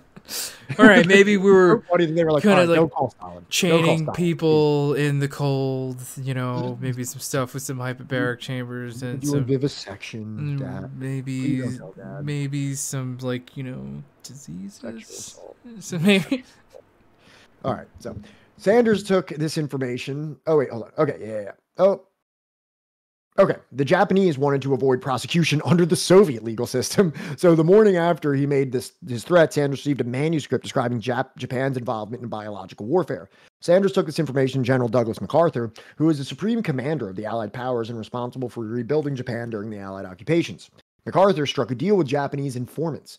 He secretly granted immunity to physicians of Unit 731, including their leader, in exchange for providing America, but not the other wartime allies, with their research on biological warfare and data from human experimentation. American occupation authorities monitored the activities of former unit members, including reading and censoring their mail. The Americans believed that the research data was valuable and did not want the other nations, particularly the Soviet Union, to acquire data on biological weapons. The Tokyo War Crimes Tribunal heard only one reference to Japanese experiments with poisonous serums on Chinese civilians. This took place in August 1946 and was instigated by David Sutton, assistant to the Chinese prosecutor. The Japanese Defense Council argued that the claim was vague and uncorroborated, and it was dismissed by the tribunal president, Sir William Webb, for lack of evidence. The subject was not pursued further by Sutton, who was probably unaware of Unit 731's activities. His reference to it at the trial is believed to have been accidental. Later in 1981, one of the last surviving members of the Tokyo Tribunal, Judge Rowling, had expressed bitterness in not being made aware of the suppression of evidence of the Unit 731 and wrote, "It is a bitter experience for me to be informed now that a centrally ordered Japanese war criminality of the most disgusting kind was kept secret from the court by the U.S. government. While German physicians were brought to trial and had their crimes publicized, the U.S. concealed information about Japanese biological warfare experiments and secured immunity for the perpetrators. Critics argued that racism led to the double standard in the American post-war responses to the experiments conducted on different nationalities. Whereas the perpetrators of Unit 731 were exempt from prosecution, the U.S. held a tribunal in Yokohama in 1948 that indicted 9 Japanese physician professors and medical students for conducting vivisection upon captured American pilots. 2 professors were sentenced to death, and the others 15 to 20 years in prison. Yeah, I have a funny feeling that if a lot more American soldiers were, experimented upon, they probably would not have been able to get away as much as they did. So, John, you want to read what happened in the Soviet Union? Sure. Although publicly silent on the issue at the Tokyo trials, the Soviet Union pursued the case and prosecuted 12 top military leaders and scientists from Unit 731 and its affiliated biological war prisons, Unit 1644 in Nanjing and Unit 100 in Changchun. In the Khabarovsk war crimes trial, among those accused of war crimes, including germ warfare, was General Otozo Yamada, commander-in-chief of the million-man Kwantung Army occupying Manchuria. The trial of the Japanese perpetrators was held in Khabarovsk in December 1949. A lengthy partial transcript of the trial proceedings was published in different languages the following year by the Moscow Foreign Language Press, including an English language edition. The lead prosecuting attorney at the Khabarovsk trial was Lev Smirnov, who had been one of the top Soviet prosecutors at the Nuremberg trials. The Japanese doctors and army commanders who helped perpetrated the Unit 731 experiments received sentences from the Khabarovsk court ranging from 2 to 25 years in a Siberian labor camp. The United States refused to acknowledge the trials, branding them as communist propaganda. The sentences doled out to the Japanese perpetrators were unusually lenient by Soviet standards, and all but 2 of the defendants returned to Japan by the 1950s, with one prisoner dying in prison and the other committing suicide inside his cell. Get wrecked. In addition to the accusations of propaganda, the U.S. also asserted that the trials were to only serve as a distraction from the Soviet treatment of several 100,000 Japanese prisoners of war. Meanwhile, the USSR asserted that the U.S. had given the Japanese diplomatic leniency in exchange for information regarding their human experimentation. The accusations of both the U.S. and the USSR were true, and it is believed that the Japanese had also given information to the Soviets regarding their biological experimentation for judicial leniency. This was evidenced by the Soviet Union building a biological weapons facility in Sverdlovsk using documentation captured from the Unit 731 in Manchuria. I think there's something a little bit different from finding documents at the actual location. You know what I mean? Like, it's saying that there was documentation captured from Manchuria, then like utilizing the actual people. Like, you know what I mean? Like, and I'll agree here that like everything that I said about these people needing to be put to death is absolutely true. And I think you can probably criticize the Soviet Union of being somewhat lenient and maybe extracting some information out of these guys and allowing them to not just, snack on a fucking bullet.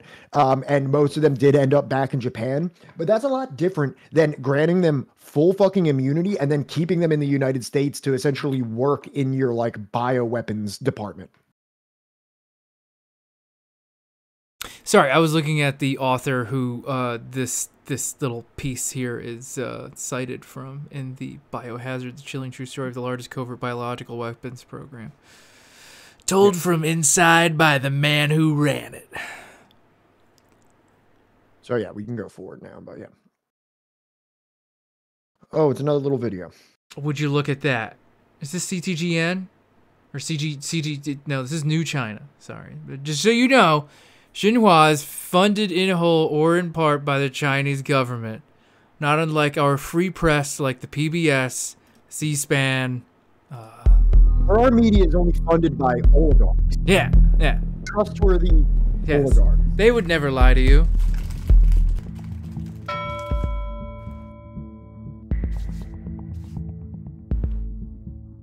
The reports that I found came from me last year, the final piece of the puzzle. Central Intelligence Agency, the US CIA, as part of their celebration of the 60th anniversary of the Korean War, released hundreds of documents that they held, previously had been classified, to the public. I found approximately 24 of them.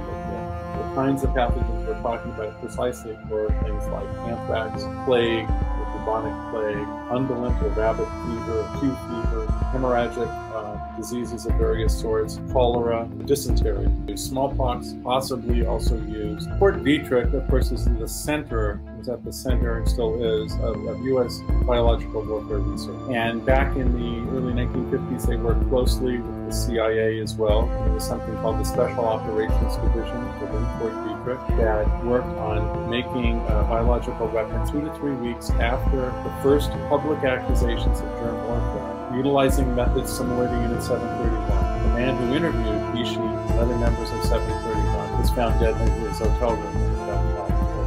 High-ranking people like... I'm not gonna lie, whoever mixed this, you need to turn down the fucking theatrical music by like way too loud. 5-10% at least. Schwabel, Colonel Andrew Evans, they mentioned that, you know, how important it was to keep security around this issue. If anyone broke security on it, they would report it. And how even some of the pilots didn't know what they were flying. We have above a preponderance of the evidence now showing that the United States engaged in biological warfare campaign. But I think we need is an international commission. And then we start to move on. And the only way to reestablish trust and restore a world where diplomacy, not saber rattling, would be by settling the issue of past crimes.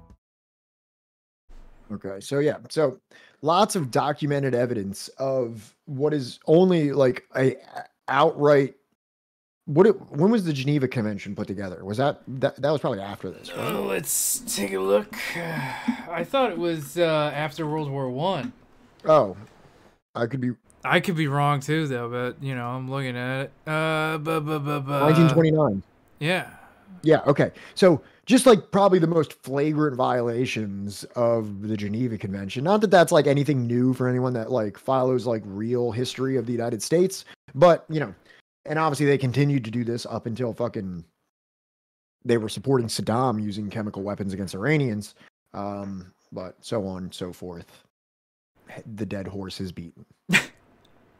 Okay, this is you, right? All right.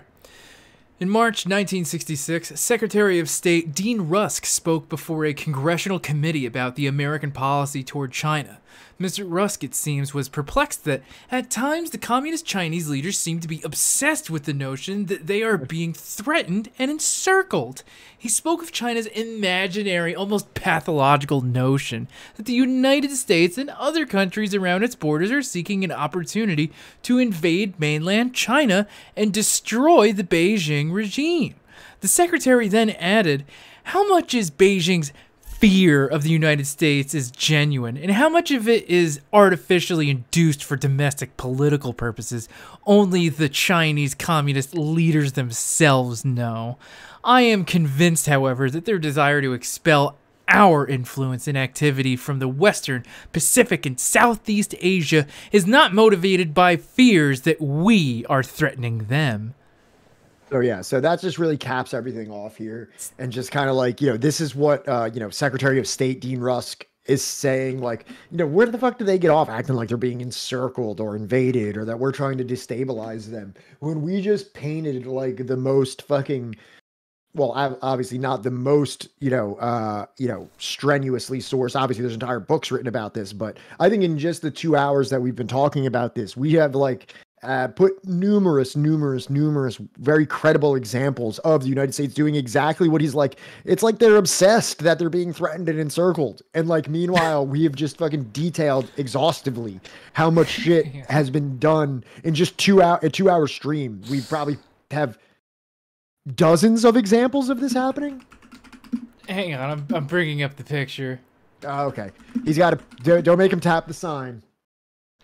Fucking no, this isn't even like the best one. Where the fuck is the other one? It's this one right here. Let's open this up in new tab. Oh, motherfucker. Oh, there it is. No, God. Just zoom in on it. This is why I do things. This is why I'm glad we have this view right here, where it's just the cameras. Let's take a look right there. Yeah, no. Every other country does this shit too, right? Yeah. It's all, both sides are bad. Yeah, both sides. Both sides have, you know, bases all around other countries, right? Like, God damn it, it won't let me fucking do the thing. Whatever. Why would Ukraine joining NATO worry Russia? Yeah. Why would any other country in the world think that, like, you know, the U.S. is the aggressor here? Both sides. Both sides. Yeah, every other country has this many bases around a country that, like, they're, you know, not trying to be the aggressor too. And like, you could also put like conflicts in Iraq and Afghanistan just to fill in that Western side a little bit more of, like, you know what I mean? Like contentious issues that have to do with the United States all over the fucking place. Right. You know, or like because if we would have succeeded more, if we would have succeeded better in Iraq and Afghanistan, there would probably be a few more on the Western side as well. I'm trying to see if there's a more recent one too. I don't know, man. I think that one proved your point. Did it though? Did I really? I just want to make sure that, like, you know, I've gotten it down pat. You know what I mean?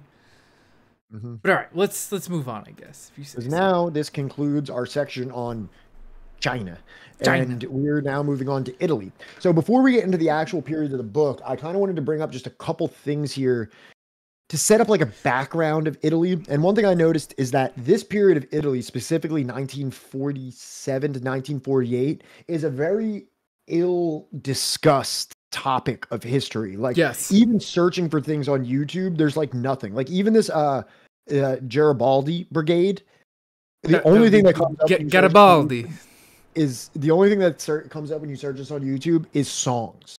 Yeah, like there's like songs that like anthems of it and stuff like that. So let's go to that real quick. I just want to, this is really just kind of my point in showing that the Brigate Garibaldi, the communists were the most, okay, so background information on Italy.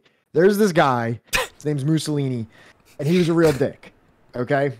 Just a really not cool guy. And during the period of time that he was in power, there was like a common trend among those that put forth a principled resistance to this abominable dickhead, and that was the communists and the socialists. So just an example of that here is the Brigati Garibaldi Brigade were partisan units aligned with the Italian Communist Party, active in armed resistance against both German and Italian fascist forces during World War II. They were mostly made up of communists, but also included members of parties of the National Liberation Committee, in particular the Italian Socialist Party, led by Luigi Longo and Pietro Secchia. They were the largest of the partisan groups and suffered the highest number of losses. Members wore red handkerchiefs around their necks with red stars on their hats. So we can... you know, we don't have to read through this whole thing, but like you can just go down a little bit. Let me see if there's anything else on here that was necessary. Go down more. Look at these Chad looking motherfuckers. Yeah, look at these guys. Yeah. So again, like this stated, these are the largest and sustained the most losses out of all partisan forces. So it is somewhat understandable why they were so popular in Italy following the fall of fascism, or at least the perceived fall of fascism. Go down. I don't think there's anything else that we really need to do here. General Command. Commander of the Garibaldi Group remains Sala. The first on the left is Aldo Anianasi. Oh, he became a politician. That's that guy. Mm-hmm.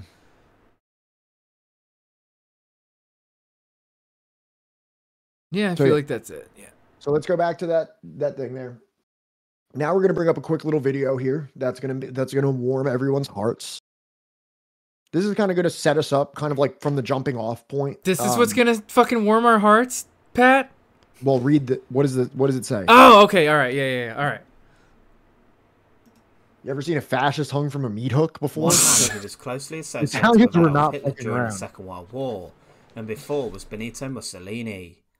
Il Duce, as he was known, was the infamous Italian fascist dictator who took his country into the Second World War, closely allied with Nazi Germany.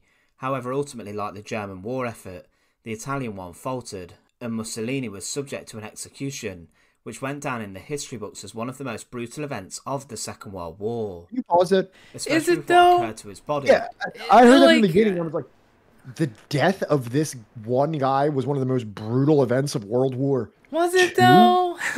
Like, There's lots of you stuff understand going that this on. is, Birkenau and Auschwitz. Like, you understand that this is like you understand that this was the time period that we're talking about. I don't know if you're just being hyperbolic for your little YouTube video, but like, come on, dude. Like, it takes like 10 seconds.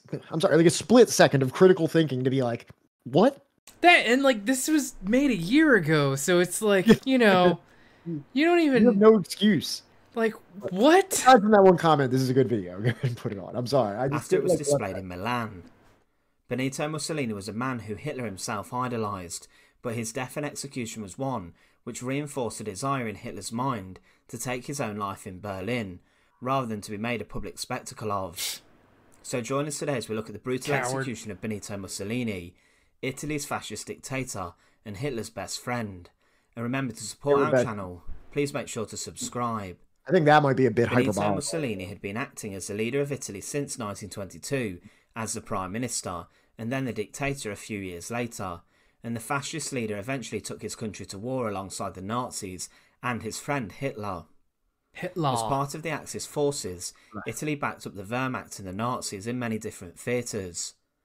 Mussolini launched attacks on Greece and also offered his support to the Germans in North Africa, which resulted in a huge loss for the Italians.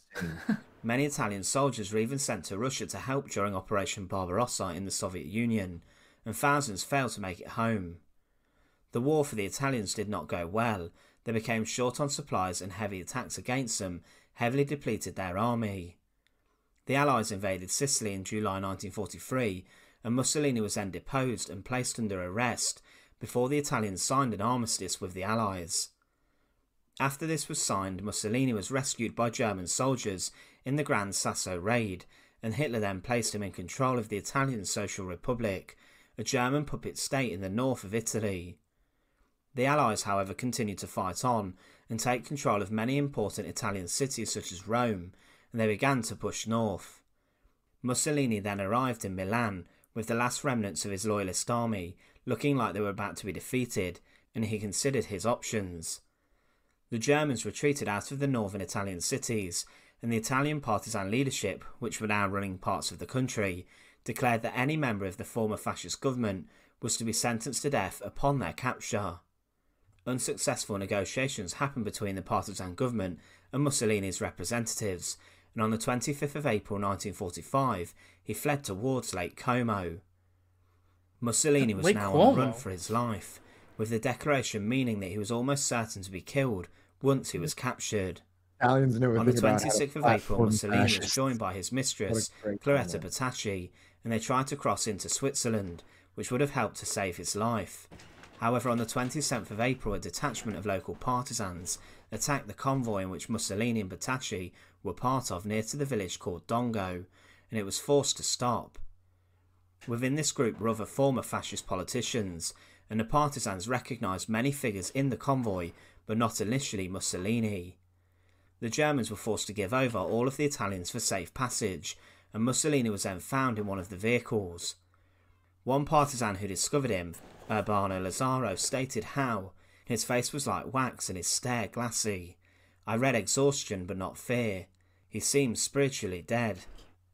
He was then arrested and spent the night nearby at some barracks before being reunited with his mistress early in the morning of the 28th of April. Intense fighting was going on around Mussolini's prison, and he believed he would be rescued yet again by his supporters. It was then announced that Mussolini had been captured on Radio Milano, with a partisan leader stating, "We think an execution platoon is too much of an honour for this man. He would deserve to be killed like a mangy dog." Mussolini's death sentence then came, and it's unclear who gave the overall orders to kill the ex-fascist leader of Italy. Within Milan, a communist leader, Luigi Longo, allegedly gave orders for a communist partisan named Walter Ordizio to go and kill Mussolini and execute him. along with another partisan, Aldo Lampredi. They then went to carry out the mission. There have been different accounts of how Mussolini and his mistress Petacci were executed. However, the account of Walter Ordizio seems to be the most comprehensible. The two left Milan for Dongo in the early hours of the 28th of April to carry out the orders, and when they arrived they arranged for Mussolini to be placed into their custody. Ordizio went under the disguise of Colonnello Valerio during the execution, and they were then taken to a farmhouse where Mussolini was being kept to pick them up. Once Mussolini and Petacci were in Ordizio's custody, they drove to a village named Giuliano di Mezzagra. Outside of a villa named Villa Belmonte on a narrow road, Petacci and Mussolini were told to leave the car and stand against the wall of the villa.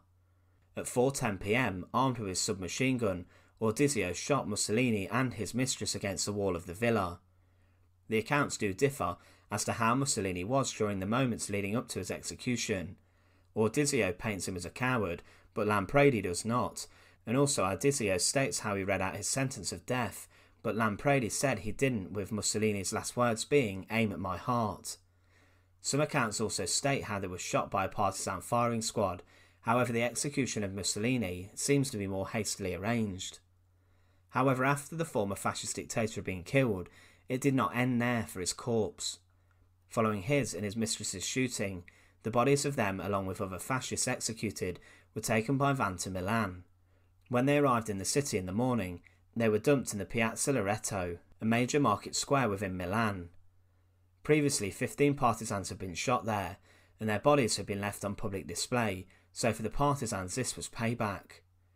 By 9 a.m. that following morning, a huge crowd had gathered, and the angry Italian citizens spat at, urinated on, shot at, kicked and even threw vegetables at the body of Mussolini and his mistress. Even vegetables? It was a mob mentality, and Mussolini was heavily disfigured by the beatings, and the crowd was completely out of control.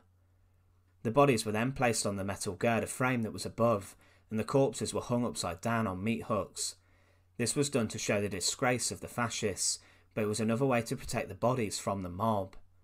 At 2 p.m. on the 29th of April, the Americans arrived in the city and took the bodies down, and they were driven to the morgue for autopsies to be carried out on the remains.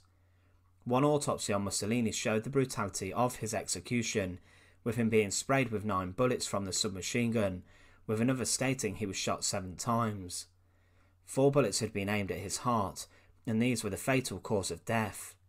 He was then buried in an unmarked grave, but his body was then dug up by fascists before it's recovered again in August 1946 after the Second World War. There was a significant effect that Mussolini's execution had on the whole of the Second World War. When Adolf Hitler learned of his execution and public display of his former friend on April the 29th, 1945, he then quickly acted to sort out his final affairs and his own death. On the same day he found out, he then recorded his last will and testament with Traudl Junge, his secretary, and then the following day he took his own life. Hitler stated how he did not want his body to fall into the hands of the enemy and to become a spectacle. It's clear that possibly the situation with Mussolini influenced Hitler's decision to take his own life and then have his body burned in the garden of the Reich Chancellery. But Mussolini's execution was rather hastily arranged, but what happened to his body afterwards was incredibly brutal, and it came at a time when the Second World War was lost in Europe for the Axis forces. Once again, thanks for watching. To support our channel, please make sure to subscribe. And once again... So that gives us a nice little background that brings us to the end of World War II, which is really important. And also, I wanted to say, who brought it up?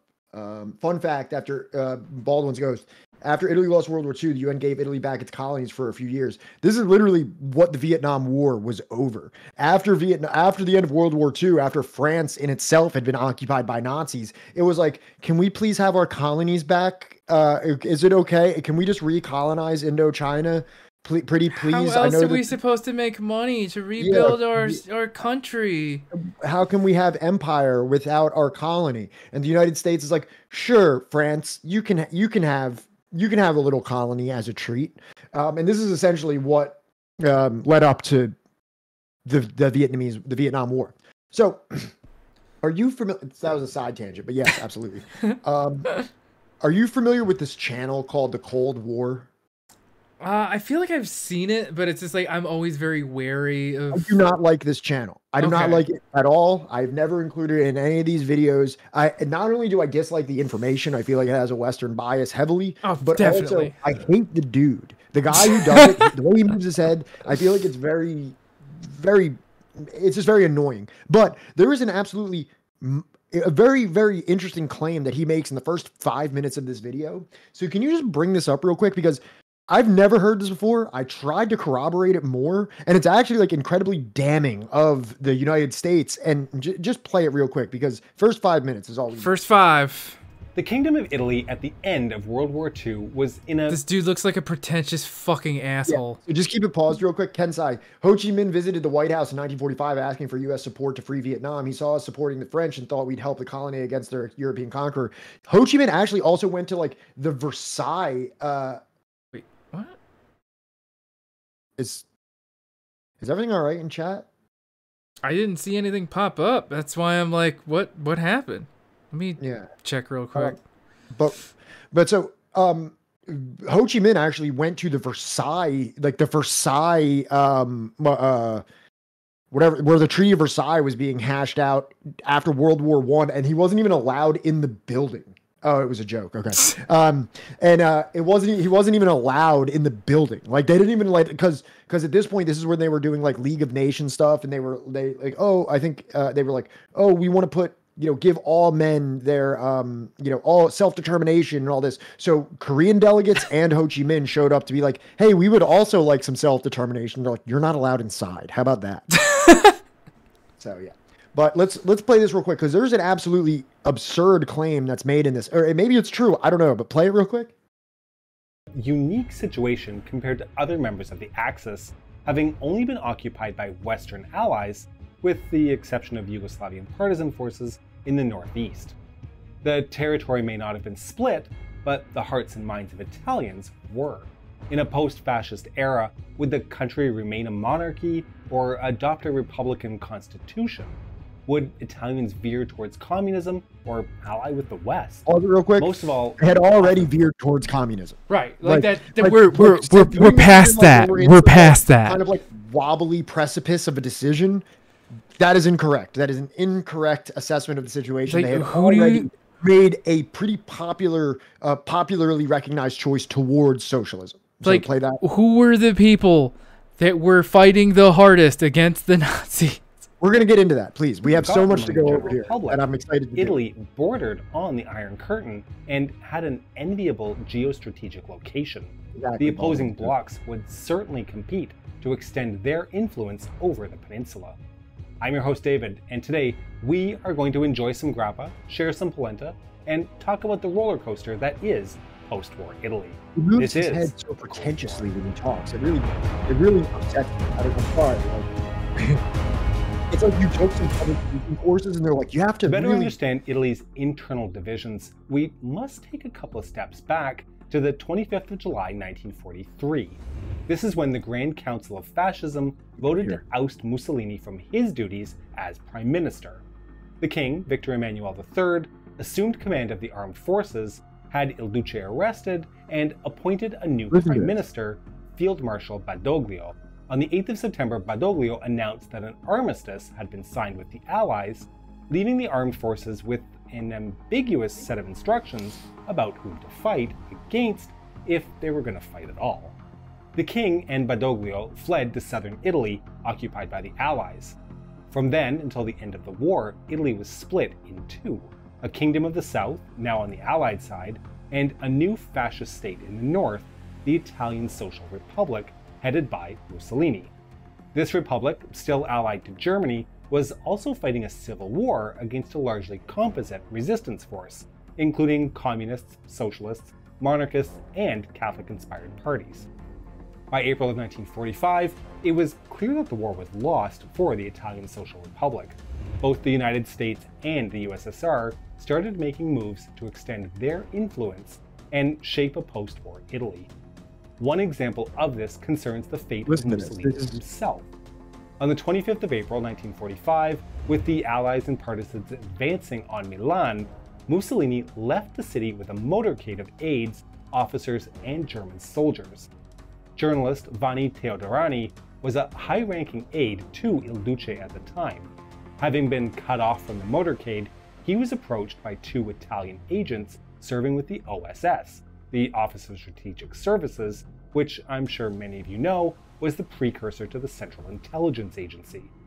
These OSS men tasked him with getting hold of Mussolini before he was arrested or shot by the partisans.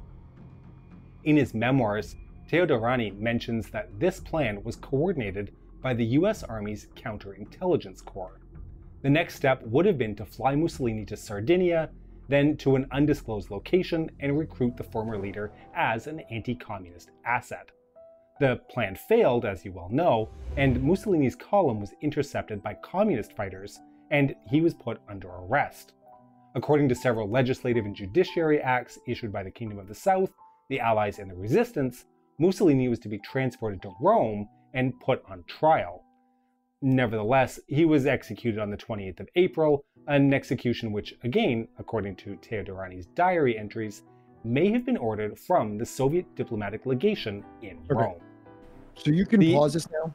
So what this man is telling me is that one of Mussolini's top aides was approached by OSS officers so that they could apprehend Mussolini prior to his arrest and or execution, so that he could be transported from Italy and then used as an anti-communist asset? Yeah, no, they probably would have tried to rehabilitate him. It wouldn't be the first time. I mean, like, look at fucking Franco in Spain.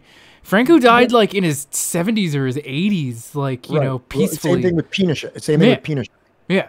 Same thing with Rios Montt, also. Right, but I mean, like, you know, sure, you can make the, like, where was Pinochet during World War II? I have no fucking idea. I mean, like, he was probably Il Duce probably would have been a little bit more of. Well, let's go. Like a PR campaign would have been involved, you know.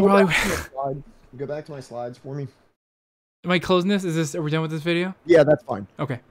So now go to this Vanni Teodorani. This is the guy. You have to switch this to English. It's in Italian right now, right? How the fuck do I do that again? The option to auto translate it. Son of a bitch. Entra contributi discioni. I fucking don't know where the fuck I would go to get this translated to English. Can anyone tell us boomers how to translate a Wikipedia page? Son of a bitch.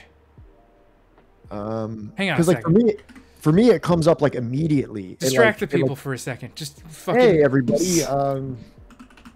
All right. So yeah. So now this is a really interesting thing, and like obviously as someone who's trying to impugn the CIA and the American State Department as vehemently as I possibly can, this was something that raised my eyebrows significantly. Where I was like, wait, the precursor of the CIA was trying to get Mussolini to employ him as an anti-communist agent, and I tried finding more details of this. And I really wanted to find. Did you get it? Yeah. Okay. Cool. Yeah. So I really wanted to find more information of this, but so go forward a little bit. Can you zoom in? Oh yeah, shit. Sorry. So go down. In his diary published posthumously in 2014 by his children, Teodorani supports the hypothesis, later formulated also by Luciano Garibaldi, according to which Mussolini was not killed by Walter Adosio and Aldo Lampredi, but by another commando who followed orders by English commands. According to Teodorani, it was the latter, not the CLN, who's the Liberation Resistance Force, who ordered the shooting of El Duce. So the Wikipedia page, isn't that saying like the opposite of what that guy said in that video? He's saying that it was English people who ordered to kill him, not Does that he they mean, were trying to... This is also auto-translated, so I think it might just mean like people speaking English. Go down. So look at this first note. Mussolini killed by order of Churchill. Okay, never mind. So like, I'm so confused at this point as to like, not that it really matters for our whole discussion here, but for that guy to say that he was being absconded by the OSS for anti-communist purposes to utilize him for, and then the moment he cites this individual's diary or his memoirs, and then when I go to the Wikipedia page, it pretty much says the exact opposite. I'm just like perplexed, and I couldn't find any other source to say that. So that's a very big YouTube channel about Cold War history, and so this is up in the air. I don't know. So you can go forward now. I just wanted to show this to everybody because that was just so interesting to me. Oh, and this guy was also, of course, because he was so close to, you know, fucking Mussolini, was a piece of shit. I don't know if you can tell that he wrote an article. It said, like, the U.S. elephant and the flea Jewish in the Middle East, Ilka cha-cha-cha. Yeah, definitely like a big piece of shit. He was a big aide to Mussolini. For sure. So I don't know. I wish I could have given you something more precise than that, but like I'm even in myself. So now here's something else. Bring up this video. Pause it. So this is a video about Gladio, but the intro is very, very relevant to what we're going to talk about. And again, I will remind you, we're talking about Italy from 1947 to 1948, or maybe it's 46 to 48. But for those of you that know, Gladio did not happen at that time. So we're not going to jump ahead to the Gladio stuff. There's a whole section of this book that pertains to Gladio. This will not be the only time that we visit Italy in the reading of Killing Hope. So this is also a YouTube channel that I just found out. I believe he's an Italian Marxist that makes videos about Italy. Bess D. Marx. I'm familiar with this Twitter. Oh, is he cool? He seems alright. I think he might be like a little bit of a Maoist, but like, you know. I'm all right with that. Yeah. So let's play this. Just the first 4 minutes is all we need because it really kind of gives us a very well put together and Marxist perspective of what Italy's dealing with after the war.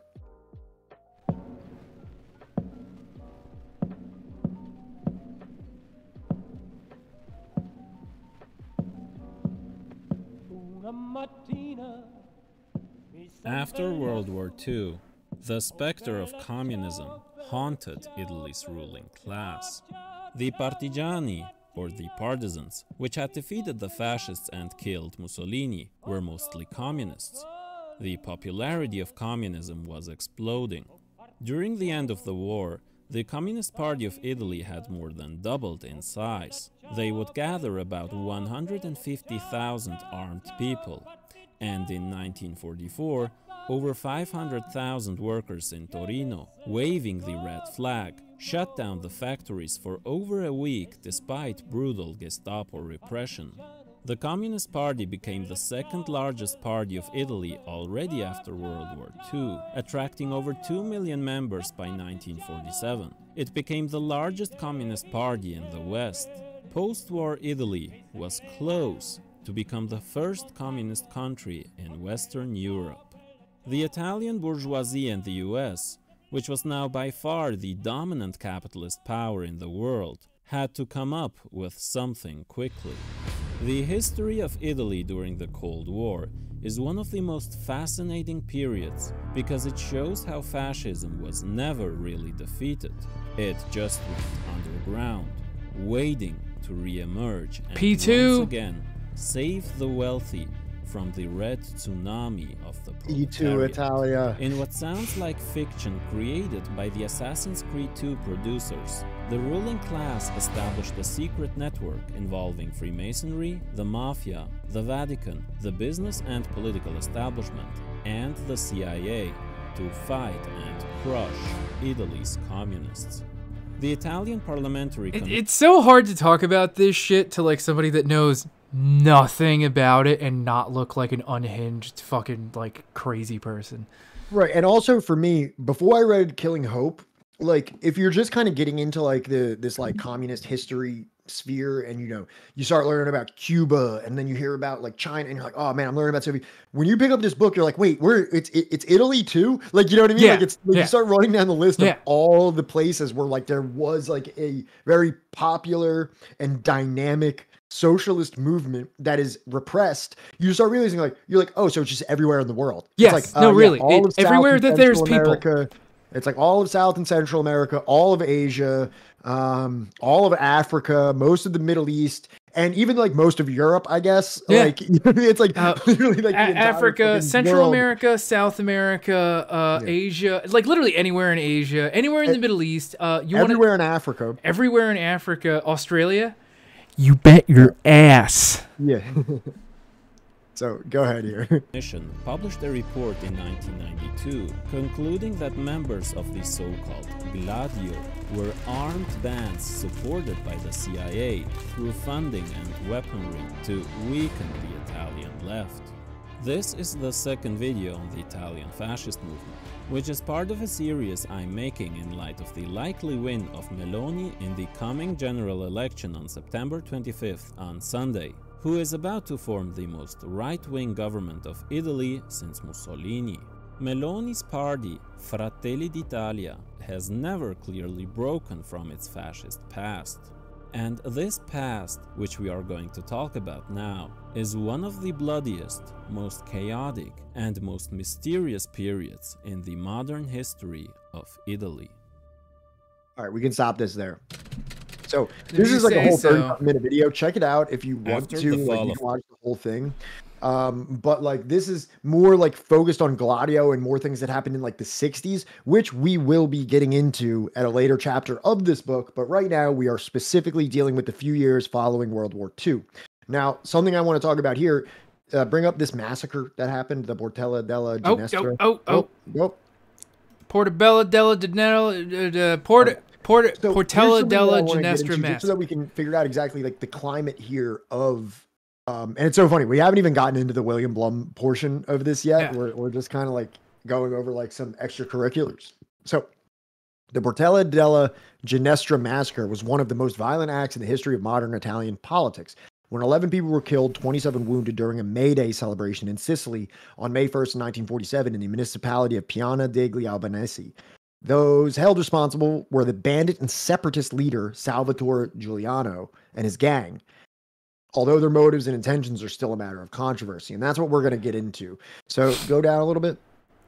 So for May 19... Okay, we can go down a little bit. I don't think we need to get into that entirely. Let's go to the massacre.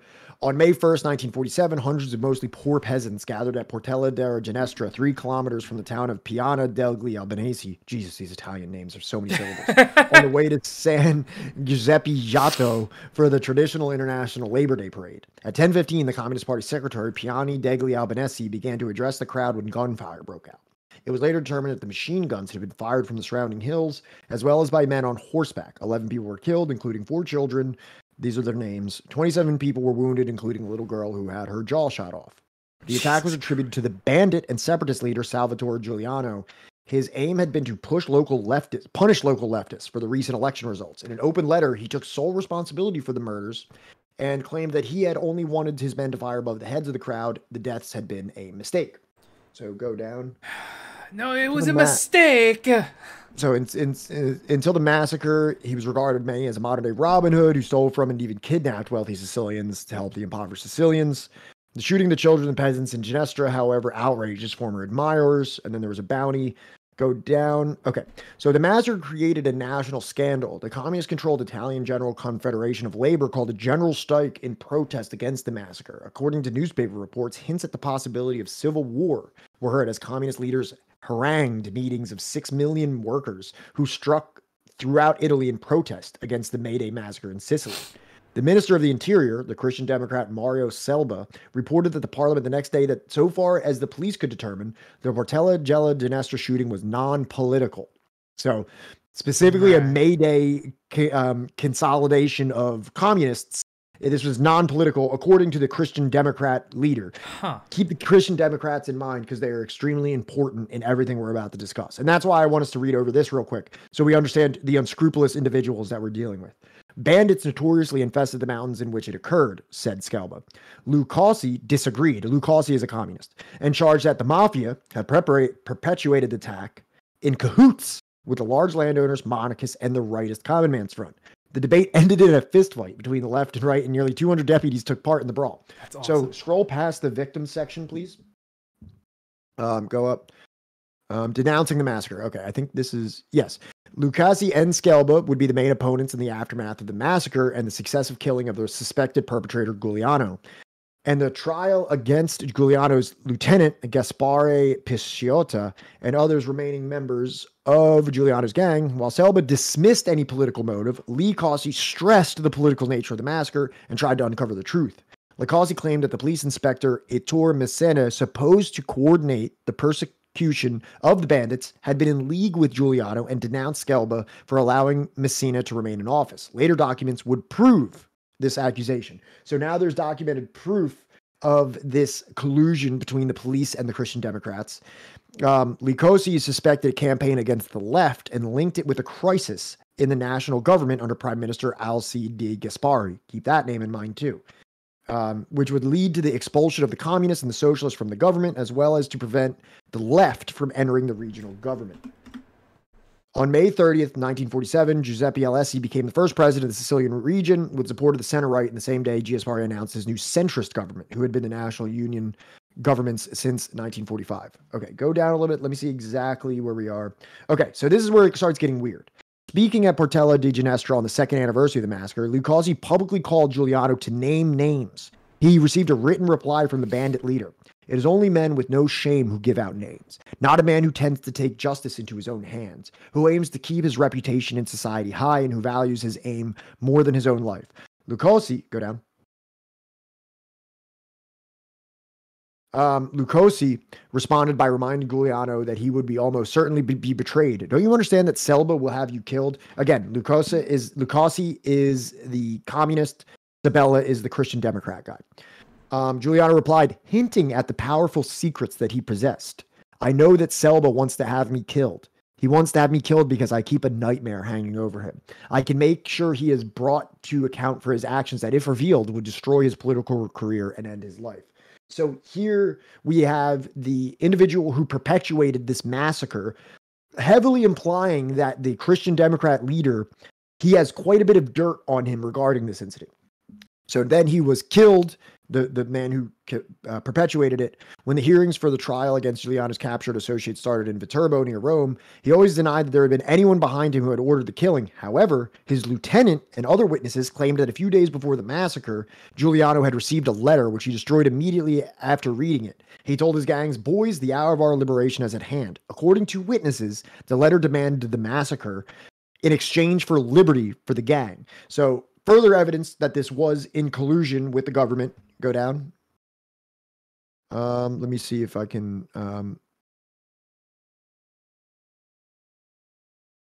Okay. So the trial against the perpetrators of the massacre started in the summer 1950.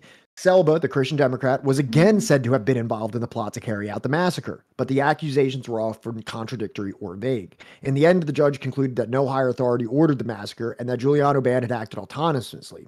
But at the trial, Presciota, which was like a lieutenant of this gang that killed these people, said again and again that Selba had gone back on his word. They returned to pleading for total amnesty for us, but Selba denied all his promises. So now even someone that was involved said that the Christian Democrat leader had promised them amnesty. And then also, okay, and then go down. There's just one more section here. Presciota was sentenced to life imprisonment and forced labor. Yeah, you can go ahead and read this one if you want. Most of the other 70 bandits met the same fate. Others were at large, but one by one they all disappeared. Presciota probably was the only one who could reveal the truth behind the massacre.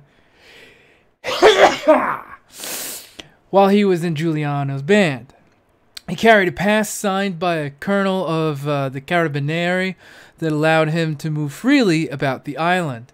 At the trial, he declared, "We are one body, bandits, police, and mafia, like the Father, the Son, and the Holy Spirit." Further putting through the collusion, and just like in that Base D Marks video where they said that there's this collusion between the bandits / the mafia and then the government and like the CIA and shit. So, while serving his sentence, he wrote his autobiography, awaiting a new trial at which he would be charged with killing Giuliano. Some authorities were beginning to take his evidence more seriously, and perjury and other charges were made against police and Carabinieri. Presciota realized that he had been abandoned and was threatening to reveal much more than at the first trial. In particular, who signed the letter which had been brought to Giuliano just before the attack. On 9th of February 1954, he took a cup of coffee with what he thought was a tuberculosis medicine. Instead, someone had replaced it with strychnine. Within an hour, he was dead and his autobiography disappeared. The massacre created a national scandal, which ended in 1956 with the conviction of the remaining members of Giuliano's gang. It still remains a highly controversial topic. The finger of blame has been pointed at numerous sources, including the Italian government. Leftists who were the victims of the attack have blamed the landed barons and the mafia. Significantly, the memorial plaque erected by them makes no mention of Giuliano or his band. On May 1st, 1947, while celebrating the Working Class Festival and the victory of April 20th, men, women, and children of Piano, South Ciparello, and South Giuseppe fell under the bullets of the mafia and the landed barons, who crushed the struggle of the peasants against feudalism. Porta del Ginestra Massacre Memorial Plaque. So just down here real quick for the theory. While some historians see the massacre as a conspiracy of the mafia, anti-communist political forces, the Christian Democratic Party in particular, and American intelligence services in the wake of the Cold War, others, that's just kind of what I'm saying here, is that there's a lot of evidence to suggest that this was carried out by the Christian Democrats. So let's go back to the slides now. I mean, like, it's just a safe bet that, like, if they're Christian Democrat, they're awful. They're that's everything for there. Right. So now we get into the good William Blum stuff here. So those who do not believe in the ideology of the United States shall not be allowed to stay in the Hashkush, 5 gifted subs. Thank you so very much. Kindly. You are just the angel coming in to bless us with your blessings. Thank you so much. And thank you for being here. Those who do not believe in the ideology of the United States shall not be allowed to stay in the United States, declared the American Attorney General Tom Clark in January of 1948. In March, okay, here's another thing where I hate the writing of this author. In March, the Justice Department, over which Clark presided, determined that Italians who did not believe in the ideology of the United States would not be allowed to emigrate to or even enter the United States. That was what But did in a remarkable American campaign to ensure that Italians who did not believe in the ideology of the United States would not be allowed to form a government of a differing ideology in Italy in their election of 1948. It's like the same sentence like twice. You could have literally reduced that down to like a single sentence. I think we would have gotten the point across. I don't know if he's like trying to max out the word count or something. Is he getting paid per word or paragraph? I don't know, but whatever. So 2 years earlier, the Italian Communist Party, one of the largest in the world, and the Socialist Party had together garnered more votes and more seats in the Constituent Assembly election than the Christian Democrats. But the two parties of the left had run separate candidates and thus had to be content with some ministerial posts in a coalition cabinet under the Christian Democrat premier. The results, nonetheless, spoke plainly enough to put the fear of Marx into the Truman administration. Can you open that general election one? I'm going to grab some water. Yeah. How you doing, Anxious Mika? Yes, the enemy is imperialism. Look at these guys. These all look like neat guys. Well, not him, but these two look all right, you know? This guy especially, you know, he seems pretty cool. Okay. So, what we want to go over here is go down. Okay. So this is the general election, which, as William Blum stated, is the where the socialists and the communists won a significant majority. So go down. Up in the north. Yeah. So go down. So go down. Down. Okay, here's the results here. So if you look here, this is when the Socialist Party of Proletarian Unity and the Italian Communist Party, they ran separately. But if you look at the Christian Democracy here, they got 8.1 million. But if you actually put together the Socialist and the Communist Party, you have over 9 million, almost 10 million seats. Well, that's there. Weird, because it looks like they have a minority compared to the Christian Democrats. Oh no, wait, I'm lumping in all these other dark blue ones. Sorry, I hate charts like this. Yeah. So if you look over at the seats, it says it pretty succinctly, because I guess in the political system of Italy, you know what I mean? Like, it's not like the United States kind of thing. It's like, you know, a certain amount of seats are plurality. Each party, you know what I mean? So it's like, even though the Christian Democrats got the largest amount of single votes for their party, we're looking at more seats for the communists and socialists than for the Christian Democrats. So it kind of seems like the socialists and Democrats won. I mean, not the Democrats, the socialists and communists won. So go back to the slides. Yeah, because I want to look at the municipal elections real quick also. So go down. So now, okay, so these municipal elections take part over a period of time. So here first in March 10th, this is only 434 municipalities. The socialists and communists fell short here. Go down. Now in March 17th, you see the concentration of the left, which is the socialists and the communists together, is over the Christian Democrats with more municipalities. Go down. And then now we're seeing that divide grow a little bit more. Oh, well, now the Christian Democrats are in front on this one. Go down. Also, what's up with these guys? Oh, I'm not these sure. like Dem socks? Yeah, Social Democrats.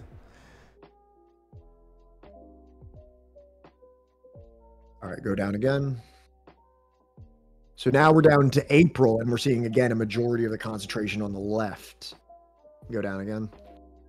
Okay. That's it. And that's it. So, you know, we can see like the voting trends of the individuals here. And in 5 municipalities, there is no prevalence of any party, which I assume is either the fascists or the anarchists. Yeah. All right, so let's move forward. Pressing domestic needs in Italy, such as agricultural and economic reform, the absence of which produced abysmal extremes of wealth and poverty, were not to be the issues of the one day. The lines of battle would be drawn around the question of democracy versus communism, the idea of capitalism remaining discreetly to one side, the fact that communists had been the single most active anti-fascist group in Italy during the war, undergoing ruthless persecution, while the Christian Democrat government of 1948 and other electoral opponents on the right were riddled through with collaborators, monarchists, and plain unreconstructed fascists.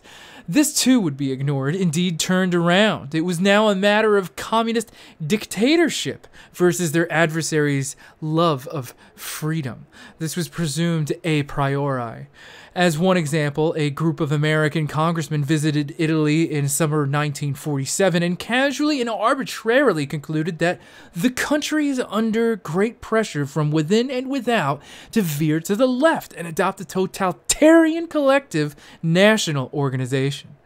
So this is the dichotomy that needs to be established by the United States, that while there is a organic development towards communism for a very legitimate reason, and we've gone over that with the partisans being the most principled, largest, and took the most losses in their resistance against fascism, and then we can see that play out in voting trends as well. Now the United States needs to make this not like versus like this organic grassroots communist movement, but like this needs to be like a Soviet agent inspired you know, a insidious totalitarian Red Dawn.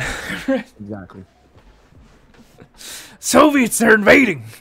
So while some more prominent fascists were publicly disgraced or even killed, many former party members or sympathizers re-entered the political establishment.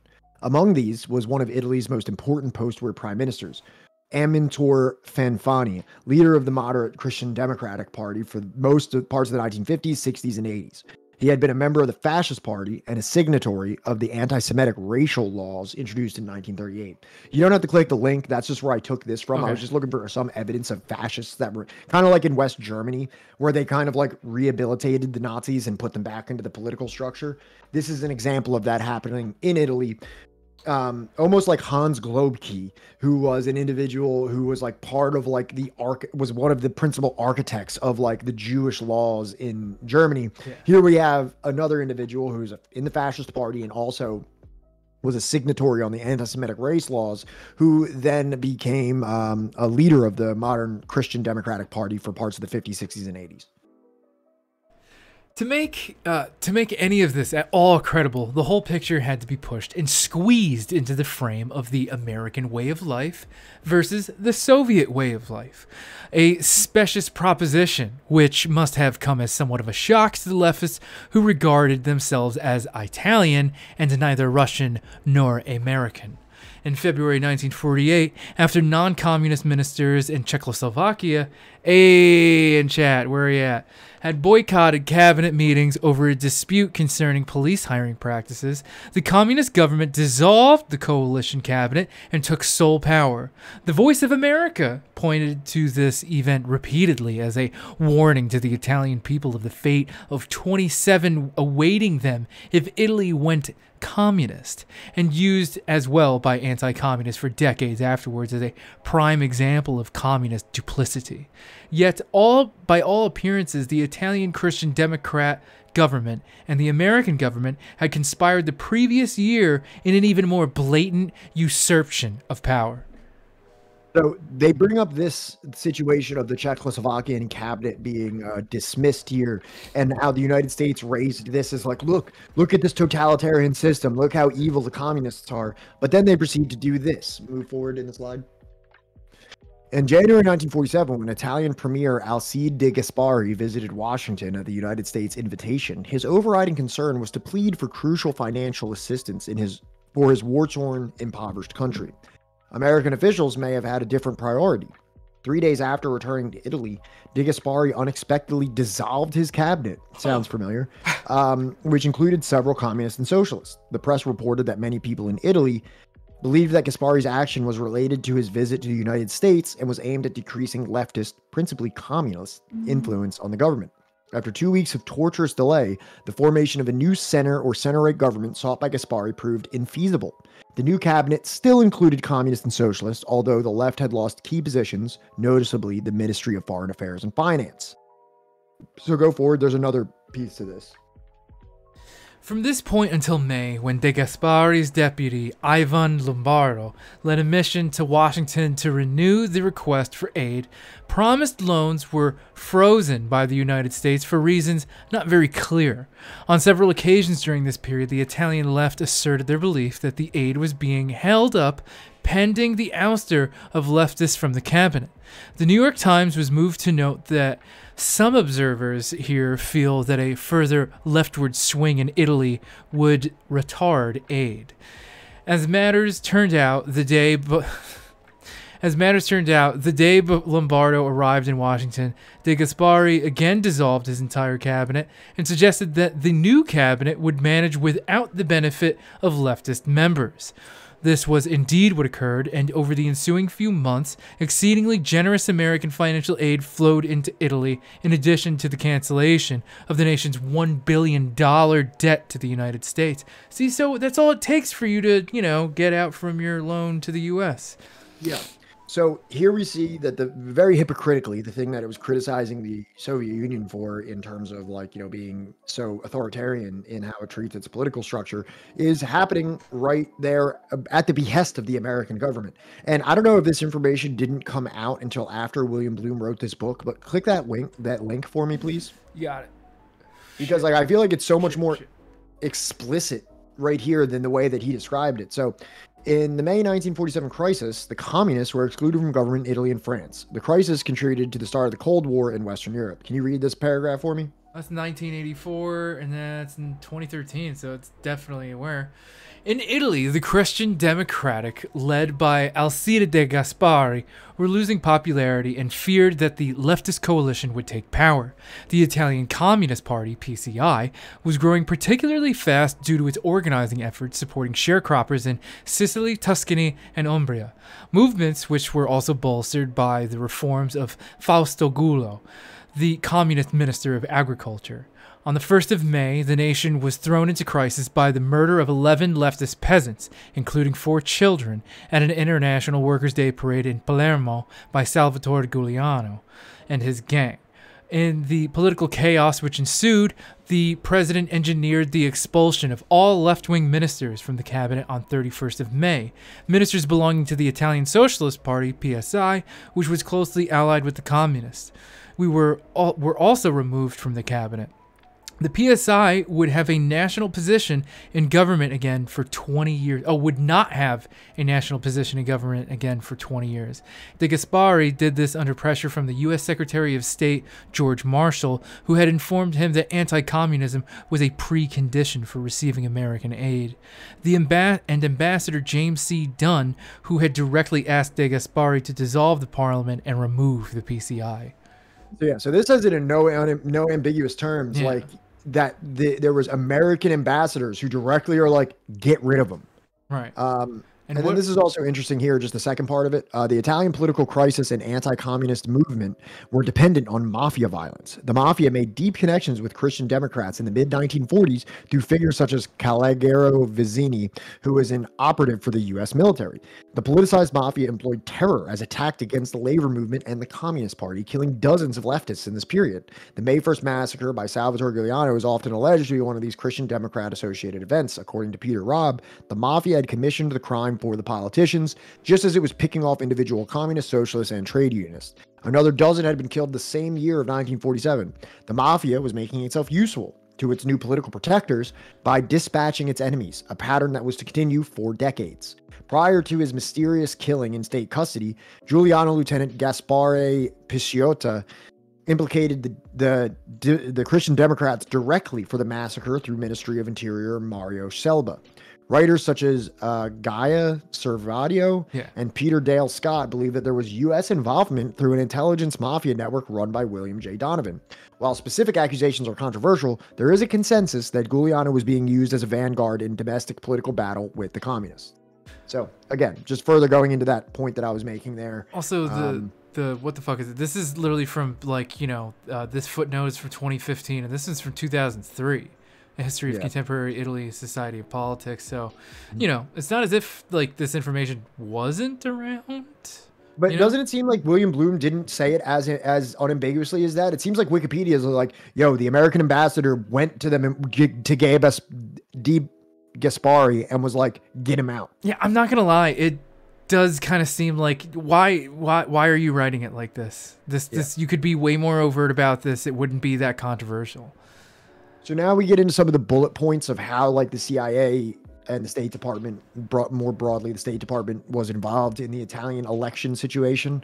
So go ahead, Johnny, you can read this one. A massive letter writing campaign from Americans of Italian extraction to their relatives and friends in Italy, at first written by individuals in their own words or guided by sample letters in newspapers, soon expanded to mass-produced, pre-written, postage-paid form letters, cablegrams, educational circulars, and posters needing only an address and signature.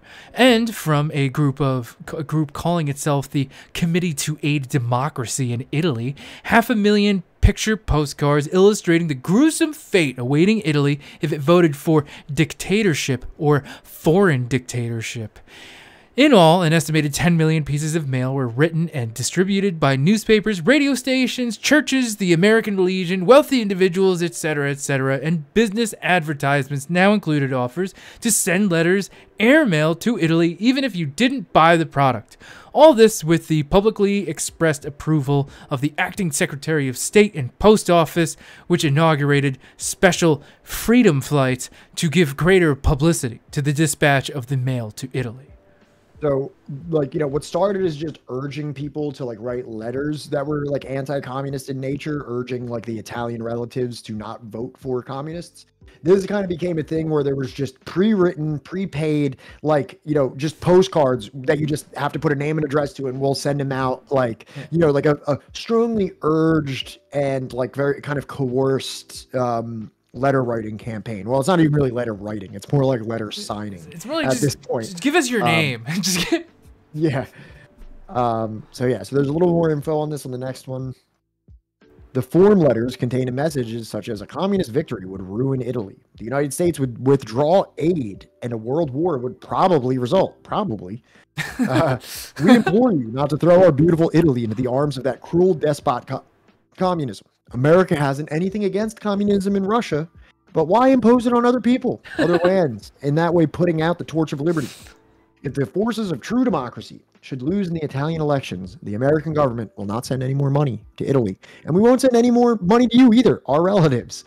So aid is like a huge thing in this equation where they're just constantly dangling. This is during the time of the Marshall Plan. For those of you that know, in the war-torn Western Europe and other countries that so severely needed economic aid after their battle with the Nazis, America was in a prime position to dangle aid over them in exchange for influence over their government. Yeah, and I think it should not be discounted that literally Italy had a massive civil war, right? Think of like, you know, how we always talk about how like the Soviet Union, when it was first getting up off the ground, we had to like rebuild all of this infrastructure. You got to remember that like they're dealing with not even just like, you know, the physical wounds of infrastructural damage due to that civil war, but also the psychological and spiritual wounds between communities just being ripped apart. But, you know, from 1947 to 1948, Voice of America daily broadcasts into Italy were sharply increased, highlighting news of American assistance or gestures of friendship to Italy. A sky full of showbiz stars, including Frank Sinatra and Gary Cooper, recorded a series of radio programs designed to win friends and influence the vote in Italy. 5 broadcasts of Italian-American housewives were aired, and Italian-Americans with some leftist credentials were also enlisted for the cause. Labor leader Luigi Antonini called upon Italians to smash the Muscovite fifth column, which follows the orders of the ferocious Moscow tyranny, or else Italy would become an enemy totalitarian country. Or totalitarian country, whatever. I always pronounce that weird. To counter communist charges in Italy that Negroes in the United States were denied opportunities, the VOA broadcast the story of a Negro couple who had made a fortune in the junk business and built a hospital for their people in Oklahoma City. It should be remembered that in 1948, American Negroes had not yet reached the status of second-class citizens. Oh, yeah. Which we have covered extensively. Right, exactly. You know what I mean? So it's like, we... just want you to know that my soul hurts Italian right now. And Frankster also. Imagine being a communist in Italy and relative mails you this bullshit.